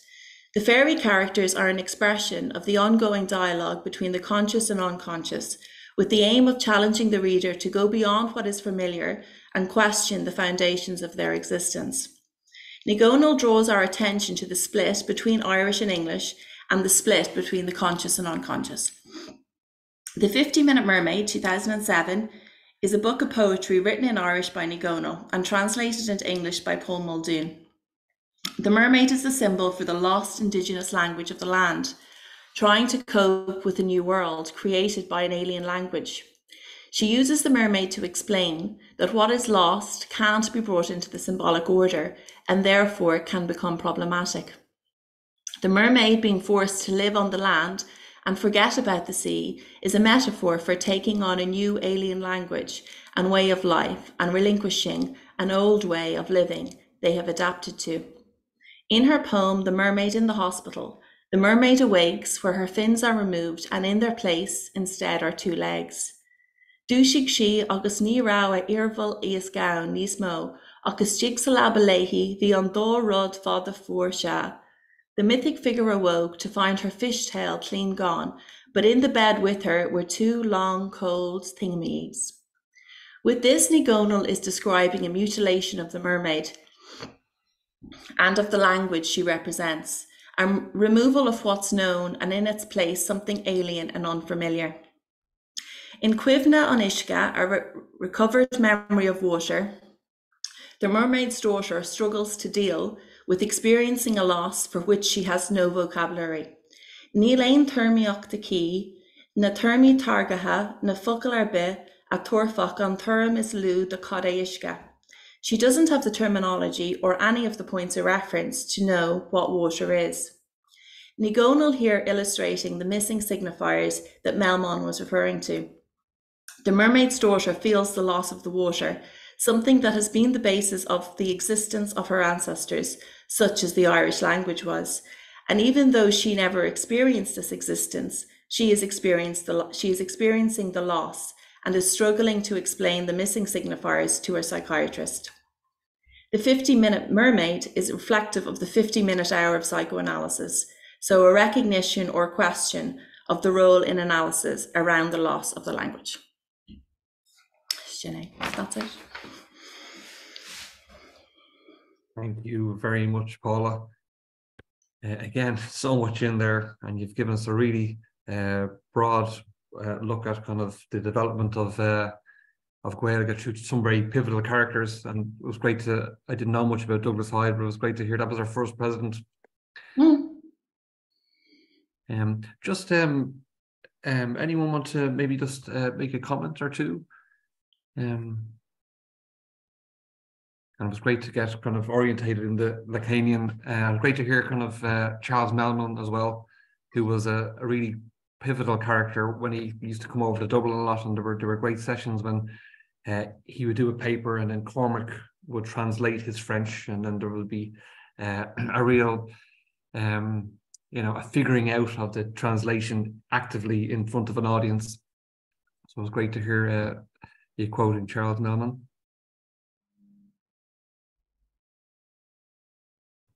Michael, come on in, Michael. Yeah, thanks, Paula, for a fascinating paper. One thing I was wondering, towards the end of your paper, you talk about the Muruch, about the merfolk, that Nihol. And do you think that she's attracted to the figure at one level because it's about dislocation, right? So you've got one language, one culture, and then you move to another. And but is there another, the sense in which this amphibian creature is a figure of mediation between two radically different worlds? That it's both the sense that the mermaid or merfolk are both sites of indicating separation, but also sites indicating kind of continuity, mediating. They're almost like, I'll stop with this, the Irish translated people, that the mermaids are the merfolk are kind of translators of a kind, and that it's really to do not so much with the possibilities of translation as the inexhaustibility. Like they're constantly trying to adapt themselves to this new world, this new place, but it's constantly proving problematic. I'm just wondering, is that? No, I think that's a good way of putting it. And I think Nagonal doesn't translate her own work. I think she only lets other people do that. So maybe there's two parallels going on there in terms of the impossibility perhaps of merging two things in a way. I think she is also trying to get to the idea though of some experiencing a loss of something that you perhaps have never really had in the first place, which of course is all about Lacanian psychoanalysis, searching for that object or searching for what we perceive. But then there is that extra alienation when we reduce these things to signifiers that we don't, there is that disconnect as well. But yeah, I mean, it's a good observation. It's a good.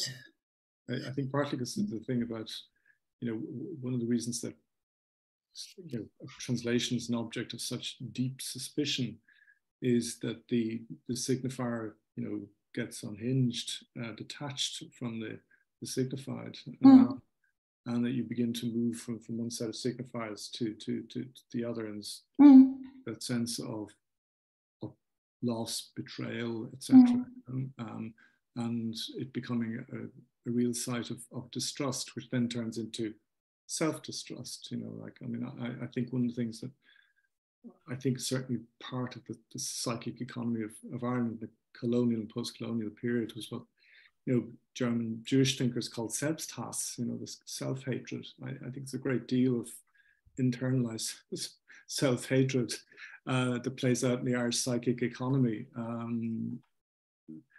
and that seems to be partly linked to this kind of this translation crisis.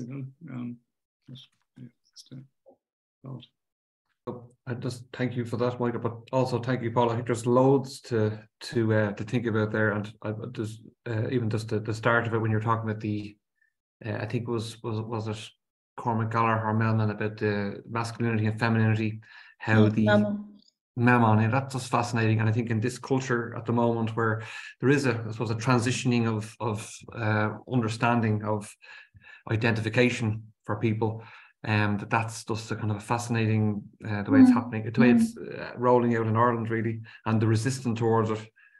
And I think that, yes, as therapists, those who work in the clinic, we're very much aware of this transition of language and how clients are really kind of trying to take back control of that. So can I just kind of briefly just say, because I'm going to have to go in a second, but I just wanted to say thank you to Michael and Paula. There's so much thought-provoking material in what you've said that it's going to take time to digest, and it seems like an interesting I think this question about psychoanalysis in Ireland in terms of the language we've got a lot of thinking to do about it, I think. But I've really appreciated what you both said, and just wanted to thank you both, and also Nigel as well. It's been a terrific session. I'm sorry that I have to go. No, thanks, Fergus, as well for your paper. Okay, take care, everybody. Okay. Bye. Thanks, Fergus. You'll see the recording. Obviously, we're coming up to the main event, really, the authors themselves. So I'll send you on the video. I will watch it. I will watch it. Thanks again. Right. Thanks very much, Fergus. Okay. All the best. Yeah. Many thanks, Fergus. Thanks, Ian. Cheers. So thank you, Paula, and I'm going to move on. I'm probably conscious that we are kind of close to 9, so I'm thank you for your patience and pushing the boundaries of time as well. So next, I'd like to kind of introduce Ian, and I suppose for many, Ian doesn't need any introduction, but I remember when, I suppose, during the pandemic, as the virus was spreading across the world, I did hear about this manifesto was also spreading around the world in different translations, and I took a chance, and I emailed Ian, and I said, "Oh, would you consider having the manifesto translated into Gaeilge?" And a very prompt and enthusiastic response was yes. So then I had to go about translating it.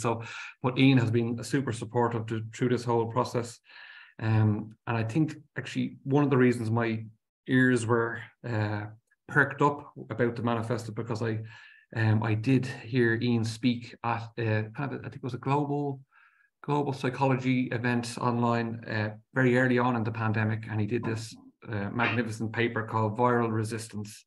And at the time of this conference, the riots started happening in America for the Black Lives Matter. So it was actually I suppose in a similar way now, there's kind of riots happening in France at the moment. So I think this is kind of a timely to have you come back here and speak, Ian, again. Just briefly, I suppose Ian Parker is a co-director of the Discourse Unit and a practicing psychoanalyst in Manchester. His books include Psychoanalysis, Clinic and Context, Subjectivity, History and Autobiography, and along with David, Psychoanalysis and Revolution, Critical Psychology for Liberation Movements. And probably just to mention as well, the Lacanian Psychoanalysis, Revolutions in Subjectivity is also a brilliant book that Ian did. So without any further ado, Ian, I'll leave it to you. You can take it away. Okay, thank you so much, Nigel, for inviting David and I to be here. It's a privilege to listen to the papers and discussion. I'm so glad that the book has provoked this to happen. I'm amazed at the discussion of the diversity of the early psychoanalytic groups. The questions of silence and ecology was really, really fascinating. And the discussion of mother tongue, how important that is. That was terrific papers. Okay, this book, Psychoanalysis and Revolution, Critical Psychology for Liberation Movements, is born of translation. I met up with my Mexican comrade, David Pavón-Cuéllar, in Havana back in 2019. And he told me that there should be an accessible introduction to psychoanalysis for activists on the left. Now, I said that we should write it together, and we agreed that it should not be just another Marxist or Freudian colonization of political struggles, and explain something of our struggle with psychoanalysis to those who are puzzled about what the big deal is and wonder why we're interested in all this stuff. I should say that we're not evangelists for psychoanalysis or for Marxism for that matter, but we argue that there are some key ideas from psychoanalysis that are liberating, that will help the cause of liberation, of revolution. Well, then the pandemic hit and we all experienced a simultaneous closing of borders and explosion of internet contact, of Zoom and such like. And that meant that David and I wrote the book on email, shuttling the text back and forth between Manchester and Morelia. Our emails to each other are in Spanish, something I struggle with. And the text carries the traces of formulations in English, and Mexican Spanish, and I suspect in David's French accented Lacanese. We tried our best not to make the book read like a Lacanian book. For those of you who are on the lookout for it, will find some of that jargon there too. And the plan was that it should appear in Spanish and English, and if possible, be translated into other languages. But the Russian publisher, who has now had to flee the country, was first. We're translating all the time in the book, backwards and forwards, between theories of liberation, of revolution, and theories of unconscious repetitive processes that drive us, and when they drive us into psychoanalysis to talk to a psychoanalyst, they reappear in transference, so we can re-experience them there and reflect on them and do something different with them.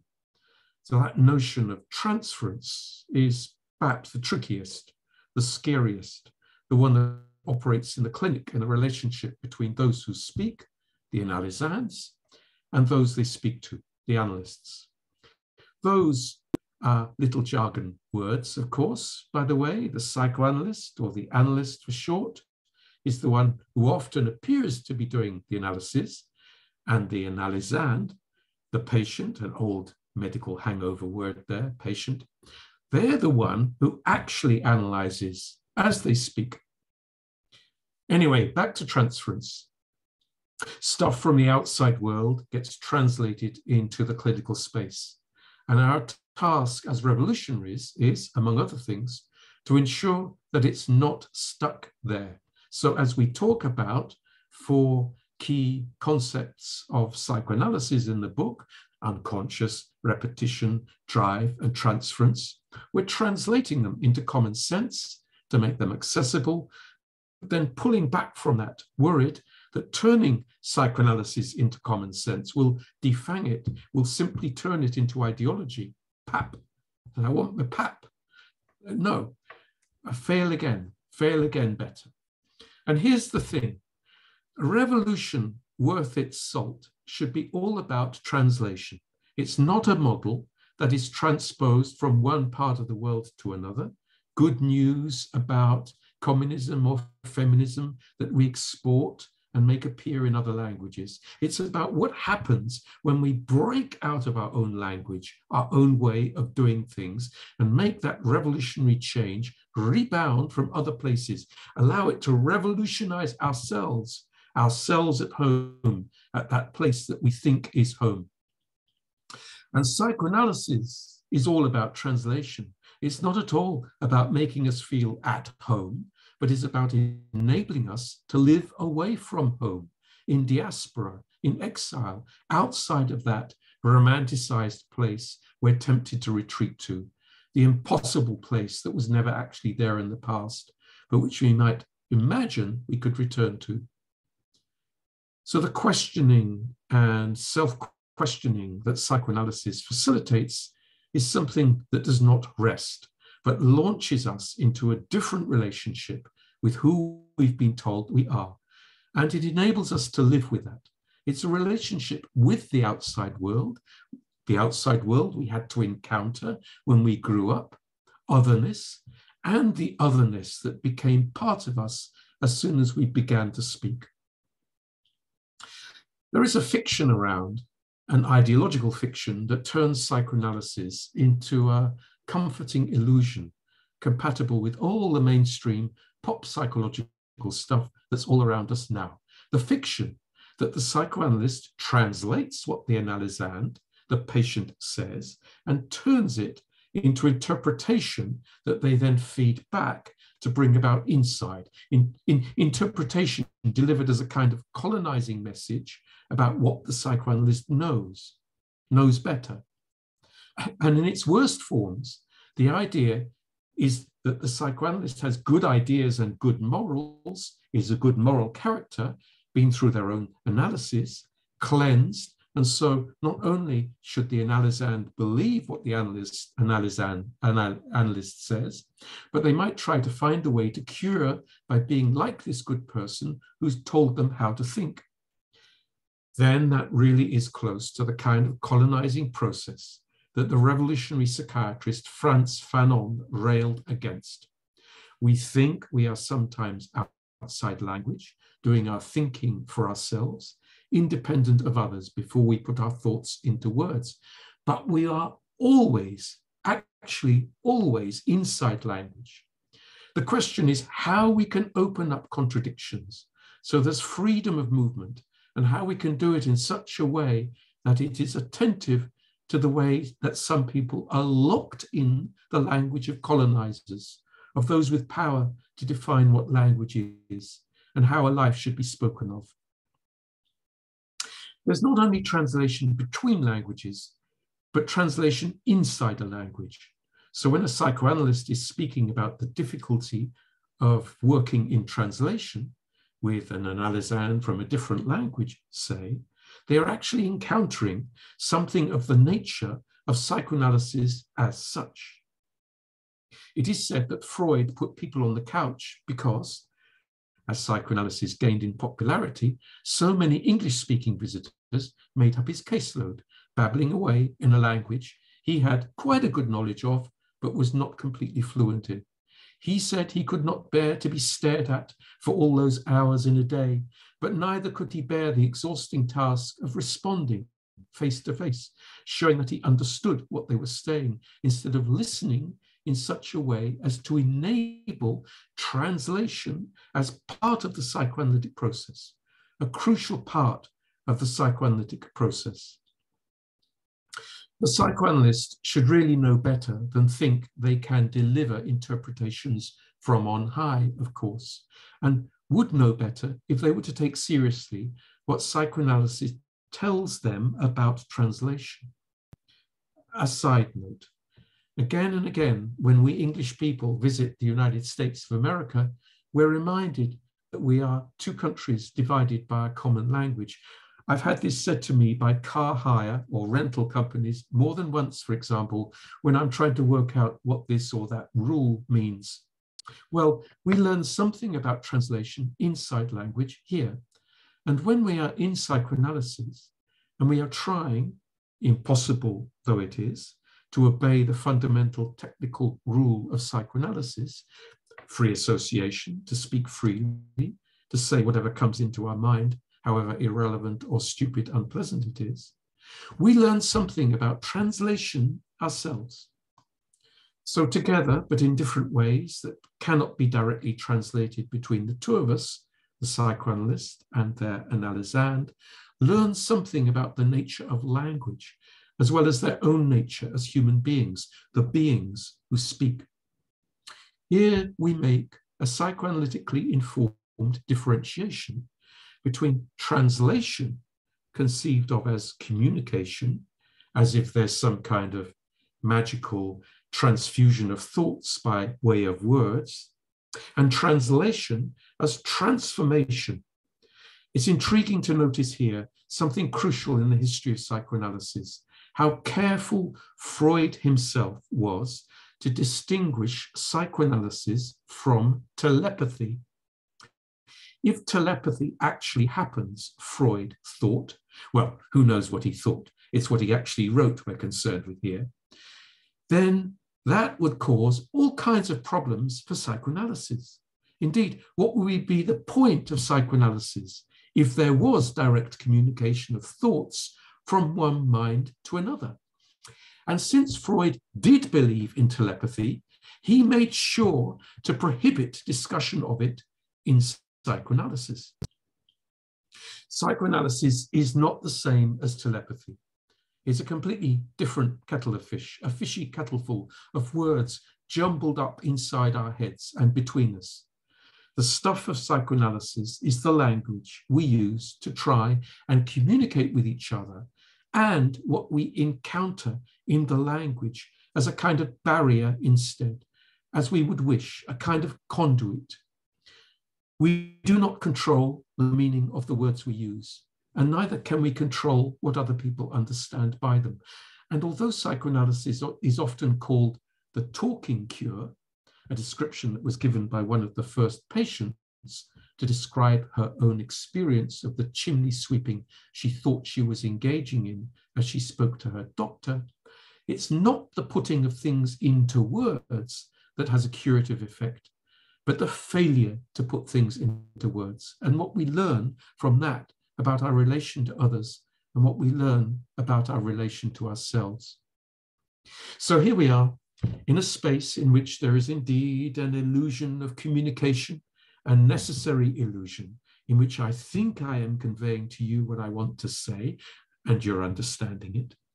That space, and the space in the clinic, is not a level playing field, not an open free space in which the words travel around the ground as on a smooth surface. That space and the clinic in that space are historically structured spaces, structured by historically given forms of power. The power of men who believe they speak less than women, but actually empirically speak more. The power of those in the colonial realms who believe they have the right to be heard, and so on. It's sometimes said that a translator is a traitor, that the process of turning one language into another must necessarily involve a degree of twisting and turning. I'm cool with that. In fact, I welcome that what might appear in another translation of Psychoanalysis and Revolution might be genuinely revolutionary and genuinely psychoanalytic, in the sense that in order to be heard in a different context, to be heard in a different language, something new appears. And what is new then turns back and questions, rebels, tell us something we don't know. We don't speak in conditions of our own choosing. That was a lesson of revolutions, and is also a lesson of psychoanalysis. Okay, now then, I have another task, which is this unexpected task, because David has to run back to his university now. We've gone on a little bit later than we expected. And so David has just sent me his paper, which I have not read before, and I'm going to read it to you now. So wish me luck. And the paper is called Betrayal as Liberation, Marxism, Psychoanalysis, and Irish Struggles in Mexican History. Somewhere in our manifesto, we talk about how our ego dominates us, how it betrays us by dominating us, and how we can free ourselves from it through liberation movements. Liberating ourselves is here freeing ourselves from our ego that appears as our master, who betrays us and through which we betray ourselves. As always with our masters, we must choose between them and us. Either they betray us or we betray them. Either we betray ourselves by submitting to them, or we free ourselves from them by betraying them. We must betray our masters to free ourselves from them. One of the reasons why our liberation is so difficult is because it implies a betrayal, a treason to the master and what is of the master within us, precisely in the form of the ego. Betraying and betraying yourself is not easy, no matter how liberating it is. I will give betrayal a positive meaning when the usual thing is that we give it only a negative meaning, such as when we feel that we have been betrayed by someone. I guess this feeling is known to all of us. I felt it, for example, when I was about 20 years old and I read Marx, and especially Engels, celebrating the United States when it invaded my country, Mexico, in 1846, stealing half of our territory. This first US imperialist intervention in Latin America was being supported by the reference of our Latin American anti-imperialism. How could someone like me, a young Latin American Marxist, not feel betrayed in his anti-imperialism, betrayed in his desire that he imagined he shared with Marx and Engels? I remember that I accused Marx and Engels of the only thing for which one can be guilty for Jacques Lacan. Marx and Engels had been guilty of giving into their desire, our desire, and thus they would have betrayed us, Latin American Marxists. Lacan observes that there is always some kind of betrayal in giving in to our desire. This was the betrayal I accused Marx and Engels of when I was a young 20-year-old Marxist. I'm sure the Irish Marxists would understand me. It is as if Marx and Engels had supported British colonialism in Ireland. However, as we know, you had better luck than us. Marx and Engels strongly supported Irish independence from the 1850s. Why weren't you betrayed like us by Marx and Engels? I think one of the reasons was the moment in which Marx and Engels spoke about each case. As Peter Scarron has shown, there is a development in the opinions of Marx and Engels on colonialism from the insensitivity to the Mexican case to openly anti-colonial positions in the Irish case. It is almost as if Ireland has taught Marx and Engels their anti-colonialism that will later be so important to our global South. What is certain is that the Irish were ahead of Marx and Engels in the awareness of what was at stake in colonialism. This can be verified in the United States intervention in Mexico in 1846, when hundreds of Irish soldiers deserted the United States Army and enlisted in the St. Patrick's Battalion to defend the Mexicans with whom they identified, just as they associated the American invaders with the English oppressors in Ireland. Many Irish lost their lives fighting for Mexico in the St. Patrick's Battalion, which was also included German, Scottish, and English soldiers in a spirit that we would describe today as internationalist. Of the few survivors, 50 Irishmen will be hanged by the United States Army. The gallows were their punishment as guilty of treason. Yes, treason, but a treason that has nothing to do with the treason that I imputed to Marx and Engels when I was young. 30 years ago, I felt that Marx and Engels betrayed because they betrayed our desire. On the contrary, the Irish were considered traitors because they had followed their desire, which led them to betray the United States Army, the United States Army generals. The Irish in Mexico betrayed their masters to follow their desire, not to give in to it, not to betray themselves. It was to fight for their desire for freedom that the Irish had to betray their oppressor in 1846. It's not the first time they have done so in Mexico. 25 years earlier, Mexico had gained its independence from Spain, in part thanks to the last Spanish viceroy, Juan O'Donoghue, son of Irish noblemen Richard O'Donoghue from County Limerick and Alicia O'Ryan from County Kerry, who had to take refuge in Spain to flee from the persecution against the Catholics by Kings George I and George II of Great Britain. Perhaps the legacy of persecution was what made Juan O'Donoghue fight for freedom, first against the French invaders in Spain, and then against the absolutism of the Spanish crown. This caused him to be imprisoned and tortured twice. Then, as the highest Spanish authority in Mexico, he knew how to listen to 10 years of Mexican struggles against Spain, and he signed the Mexican Independence Act just before he died. He was also considered a traitor in Spain. Betrayal against Spain was the only way O'Donoghue could be on the good side of history. This side is always that of desire, but also that of freedom. It is the side of those who want to be free, of the oppressed people, whether they are colonized by Spain, the Jews in the Nazi regime, the Palestinians in Israel, or the African immigrants in France or in any other European country. The side of these oppressed people can only be a trench against their oppressors. Defeating the Spanish oppressors required betraying them. The betrayal by O'Donoghue against the Crown of Spain was the same liberating betrayal that another Irishman committed in Mexico, William Lamport, born in Wexford at the beginning of the 17th century, in the bosom of a noble Catholic family, openly hostile to the English occupation of Ireland. First, William, as a student in London, was sentenced to death for writing a text against England, but he managed to flee to Spain. Then he arrived in Mexico and planned to pose as the son of the King of Spain in order to rule the Spanish colony and thus be able to free indigenous black and mestizos. His plan was discovered and he was burned to death at the stake.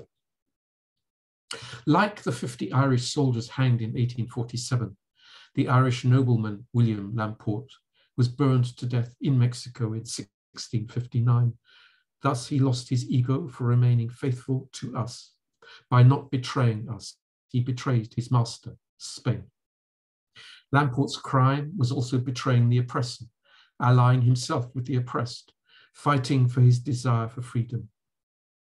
His fault was paradoxically not being guilty of giving in to his desire. It was for not being guilty in the eyes of psychoanalysis that Lamport was guilty in the eyes of power. Lamport's political program is evident in his writings, in which he presents himself as a forerunner of our anti-racist, anti-colonial, and anti-imperialist struggles. The desire for freedom and equality is eloquently manifested in his poem number 632. There he recalls that Africans were born free, like other human beings, that, I quote, "it was not lawful to reduce them to cruel servitude, just as it would not be lawful for them to be made captives." And he asks the Spaniards why they buy Ethiopians when they don't want to be bought by them.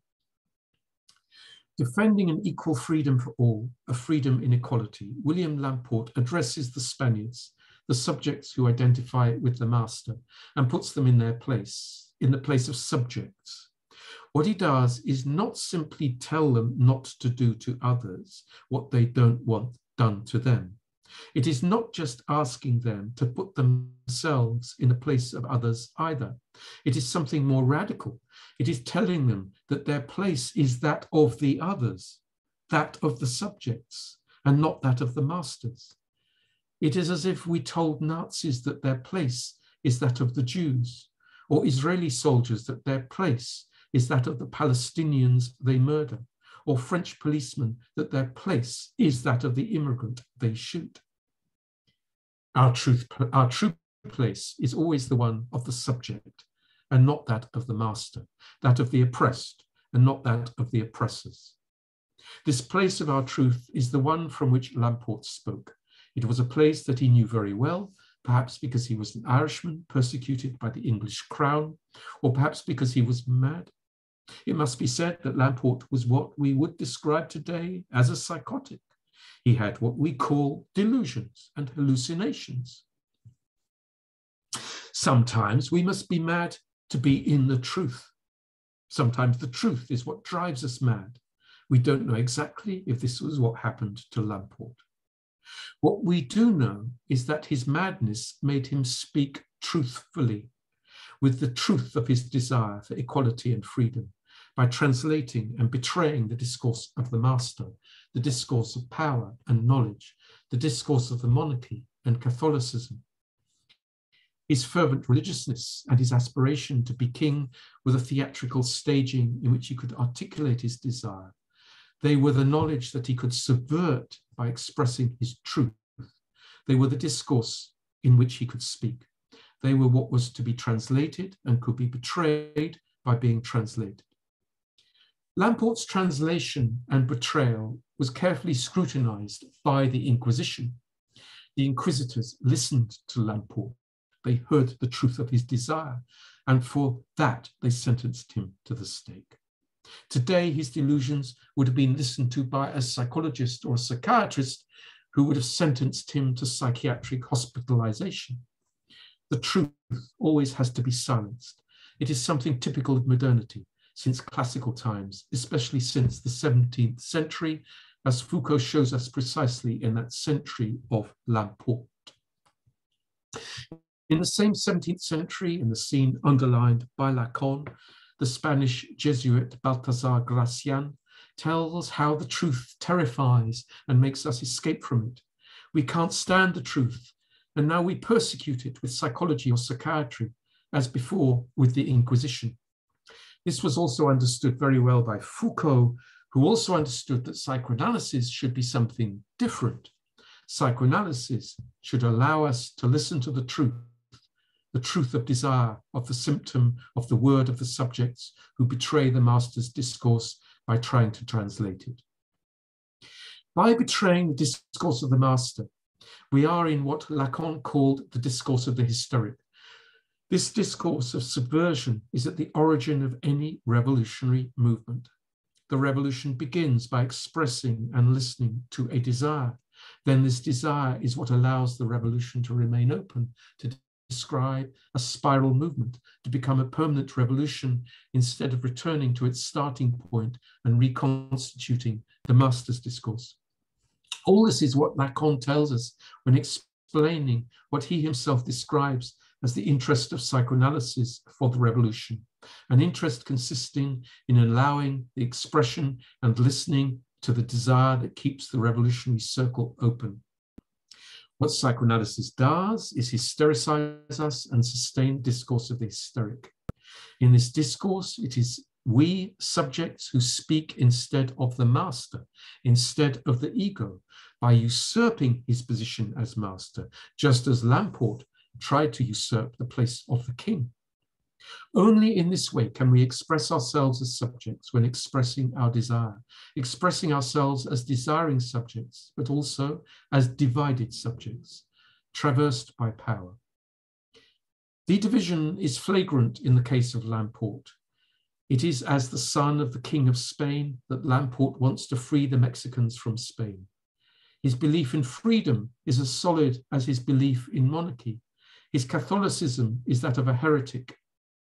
L'Importe is a divided subject because he can only speak of liberty and equality in the discourse of the master, the discourse of the politics of his time, the discourse of the monarchy, of Catholicism and colonialism. It is the same thing that happened with Marx and Engels when referring to the US invasion of Mexico in 1846. Marx and Engels also required the discourse of the master, that of colonialism and imperialism, in order to express their desire that would end up becoming anti-colonialist and anti-imperialist. We can say that Marx and Engels, like L'Importe, gave in to their desire in order not to give in to their desire. They betrayed themselves in order not to betray themselves. They made concessions in order not to make concessions. This paradoxical ethics will be conceived by Lacan in his 8th seminar as the paradigmatic modern ethics, in contrast to the ancient ethics of the inflexible Antigone, who does not give up anything on her desire. The new ethical figure is no longer Antigone, but a Claudel character, Signée de Coufontaine, who agrees to marry her family's worst enemy in order to preserve the family patrimony. Signée must give in to her desire in order not to give in to her desire, to preserve the family heritage. Don't we have here the realistic ethic, the ethic of real politics, of revolutionaries who must make concessions in order to advance the revolution? Revolutionaries who must betray themselves in order not to betray themselves, who must deviate from the path towards the communist horizon in terrain as mountainous and rugged as reality. I am paraphrasing Lenin because he understood this new ethic very well. He understood it in his revolutionary strategy and made it explicit in his critique of leftist infantilism. I conclude with this paragraph. Lenin understood that Marx's text itself had to be betrayed when translated into real politics. He glimpsed that there was oppression on the road to any liberation. For this and for more, Lenin spoke from the division of the subject. He accepted this division and assumed it as a contradiction in his materialist dialectic. It is the same thing that Marx and Engels did. It is for this and for more than that today that we should listen to them and take them seriously in psychoanalysis. This listening is at the base of our manifesto. Thank you very much, David. That was a pleasure to read as something that I hadn't read before, and I hope you enjoyed it as much as I did. Yeah, thanks so much, Ian, for not only your paper, but you did a wonderful job at reading David's paper there. It just shows you how in harmony you are with him and such a great collaborator with you. Yeah, I know the style. So listen, again, so much there to and I just thank David in absentia, because he made a load of sacrifices today, to use that word, to leave his university with poor internet access, and he went home to do this, and then he had to go back, and it's a busy time for him in academia. So we really appreciate what David has done and for the sacrifice he made to be here. So thank you. And I'm just conscious of time. I'm not sure if this is going to cut off, because I set it to past 9 to half 9, but just wanted to, just in case it does cut off, wanted to thank everyone for their papers and their preparation. Want to thank everyone who registered for the event and all the comments. Thank you, Anthony, for the support beforehand. And I suppose thank you, Ian and David, for your continued support of psychoanalysis in Ireland and subsequent revolution. So it turns out I said the end bit first, so just in case it does get cut off, but I just wanted to kind of give anyone an opportunity who wanted to make a comment. If I could briefly, Nigel, Ian, I can doubly thank you for your intervention and David's procuration. But I was just wondering, the point there about psychoanalysis and telepathy, that the differentiating these activities. Do you think at some level it's sort of bound up with the continued fiction of mimesis, that somehow there's the notion that any form of representation has got to be completely adequate to that thing that's being represented, and that there's always this kind of mimetic ideal, which is that the one will become a perfect copy of the other, which is often people's, what I would call kind of instrumentalist notions of translation, that you can, the good translator will capture the whole thing, will extract the essential meaning, which is a kind of mimetic fantasy, that plays out in various ways. So, do you think that what psychoanalysis is this profoundly anti-mimetic theory, and that Fanon's kind of critique of mimicry, for example, in colonial situations, was precisely his kind of his profound unease with the way in which particular kinds of uncritical psychology and psychiatry were beholden to this mimetic ideal, and you created a perfectly adapted subject, which would be a kind of a carbon copy of the colonial master or whoever. Yeah, I think that's a very good way of putting it. I suppose if I was to translate that into Lacanese, then I would be thinking about the line of the imaginary as one of the lures in psychoanalysis, in which the analysand and analyst think that they understand each other and are simply swapping their experiences so that there's a harmonious relationship between the two of them, when in fact the task of psychoanalysis is to arrive at a point of absolute difference. And I think that is difference between the signifiers, knowing something about the nature of language, but also difference between speaking subjects. I take the point on telepathy from a marvelous book by Hannah Zevin, Zeavin, called The Distance Cure, where she makes the point that psychoanalysis has always, from the beginning, been mediated in the letters that Freud wrote backwards and forwards to Fliess, mediated in the different forms of communication that were set up, and she tracks it forward to the anxiety about use of the telephone and now Zoom. That I think what we learn about language as we speak in psychoanalysis is that there is no perfect coherence or mimicry that is possible, and that mimicry always fails. I think the example of Fanon is very interesting as well, because he was so good at absorbing systems of knowledge and then turning against them, using them against themselves. He was a master of contradiction and dialectic. Actually, taking a different slant on the Audre Lorde claim that you can't use the tools of the master against to dismantle the master's house. It seems that Fanon shows that this is what you must do. Yeah, absolutely. Thank you, Michael. And I think there's something around, I think Zizek speaks about you don't try and get back to the origin of your native language, but if you can speak the oppressor's language even better than they can, you know, that's a sign of control. Anthony, you're going to come in there?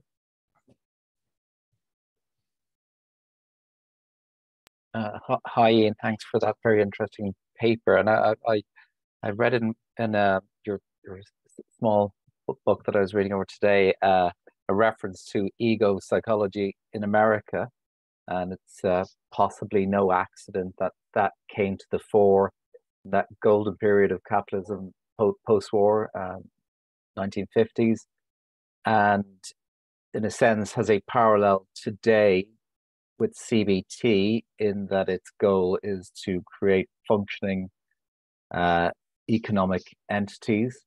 And so to bring it right back, and maybe it's a personal question, I mean, are you ever aware in your own experiences as an analyst that pressure impinging on you in the room with the analysand?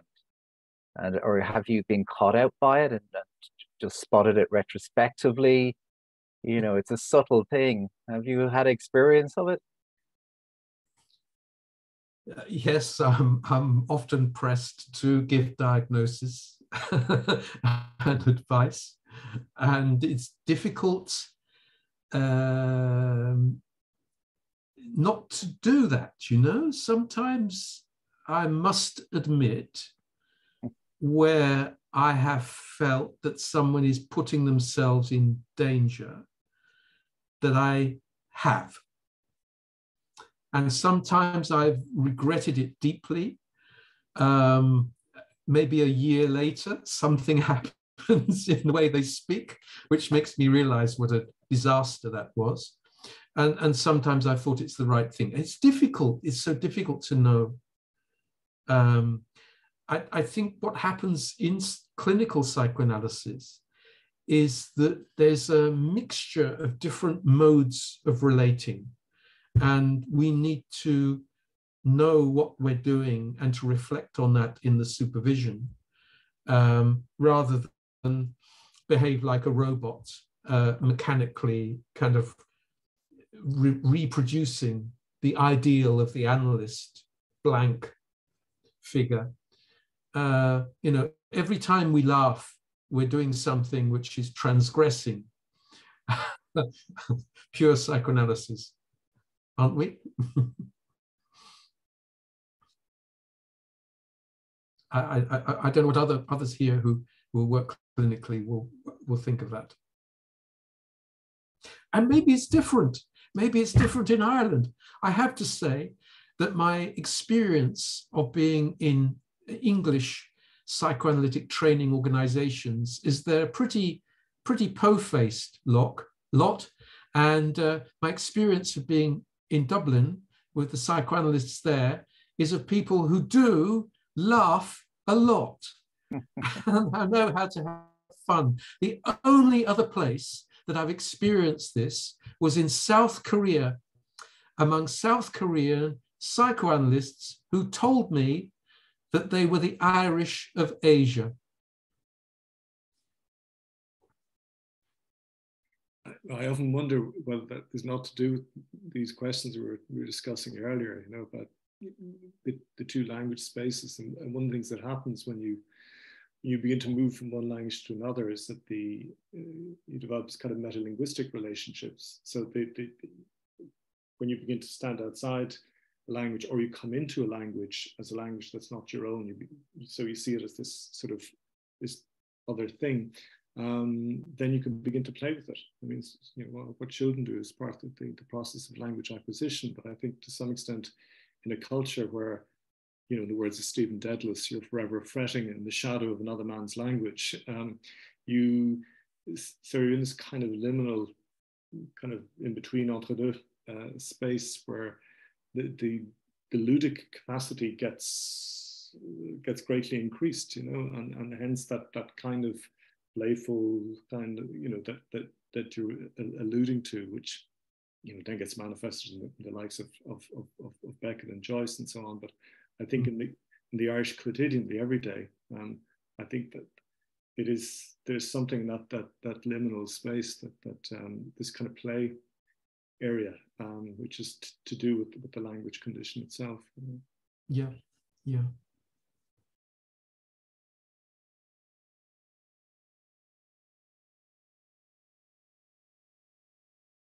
You muted, Nigel. Sorry. So how you doing, Sarah? I was just inviting you in. Hello, sorry I was delayed there earlier. Can you hear me?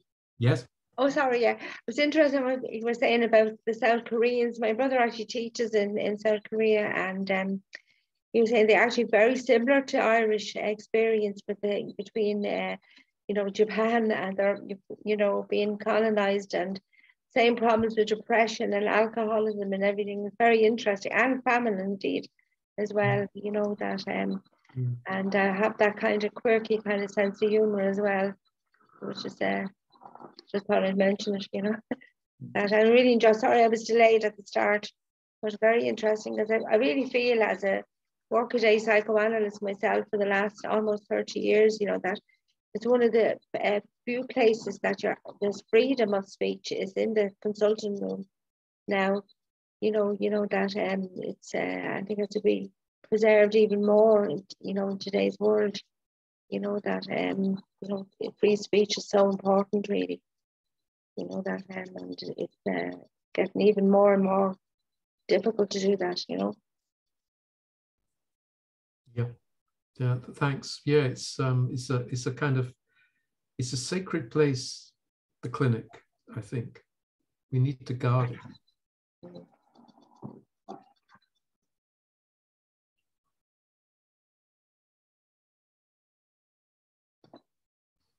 We can see Nigel's mouth moving, but we can't hear. I've been muzzled. Okay, I just wanted to kind of say, I think this maybe feels like a good time to finish. We've overstayed our welcome in a great way, and we pushed the boundaries of time, because I think personally there's something kind of very unique happening, and it happened here today.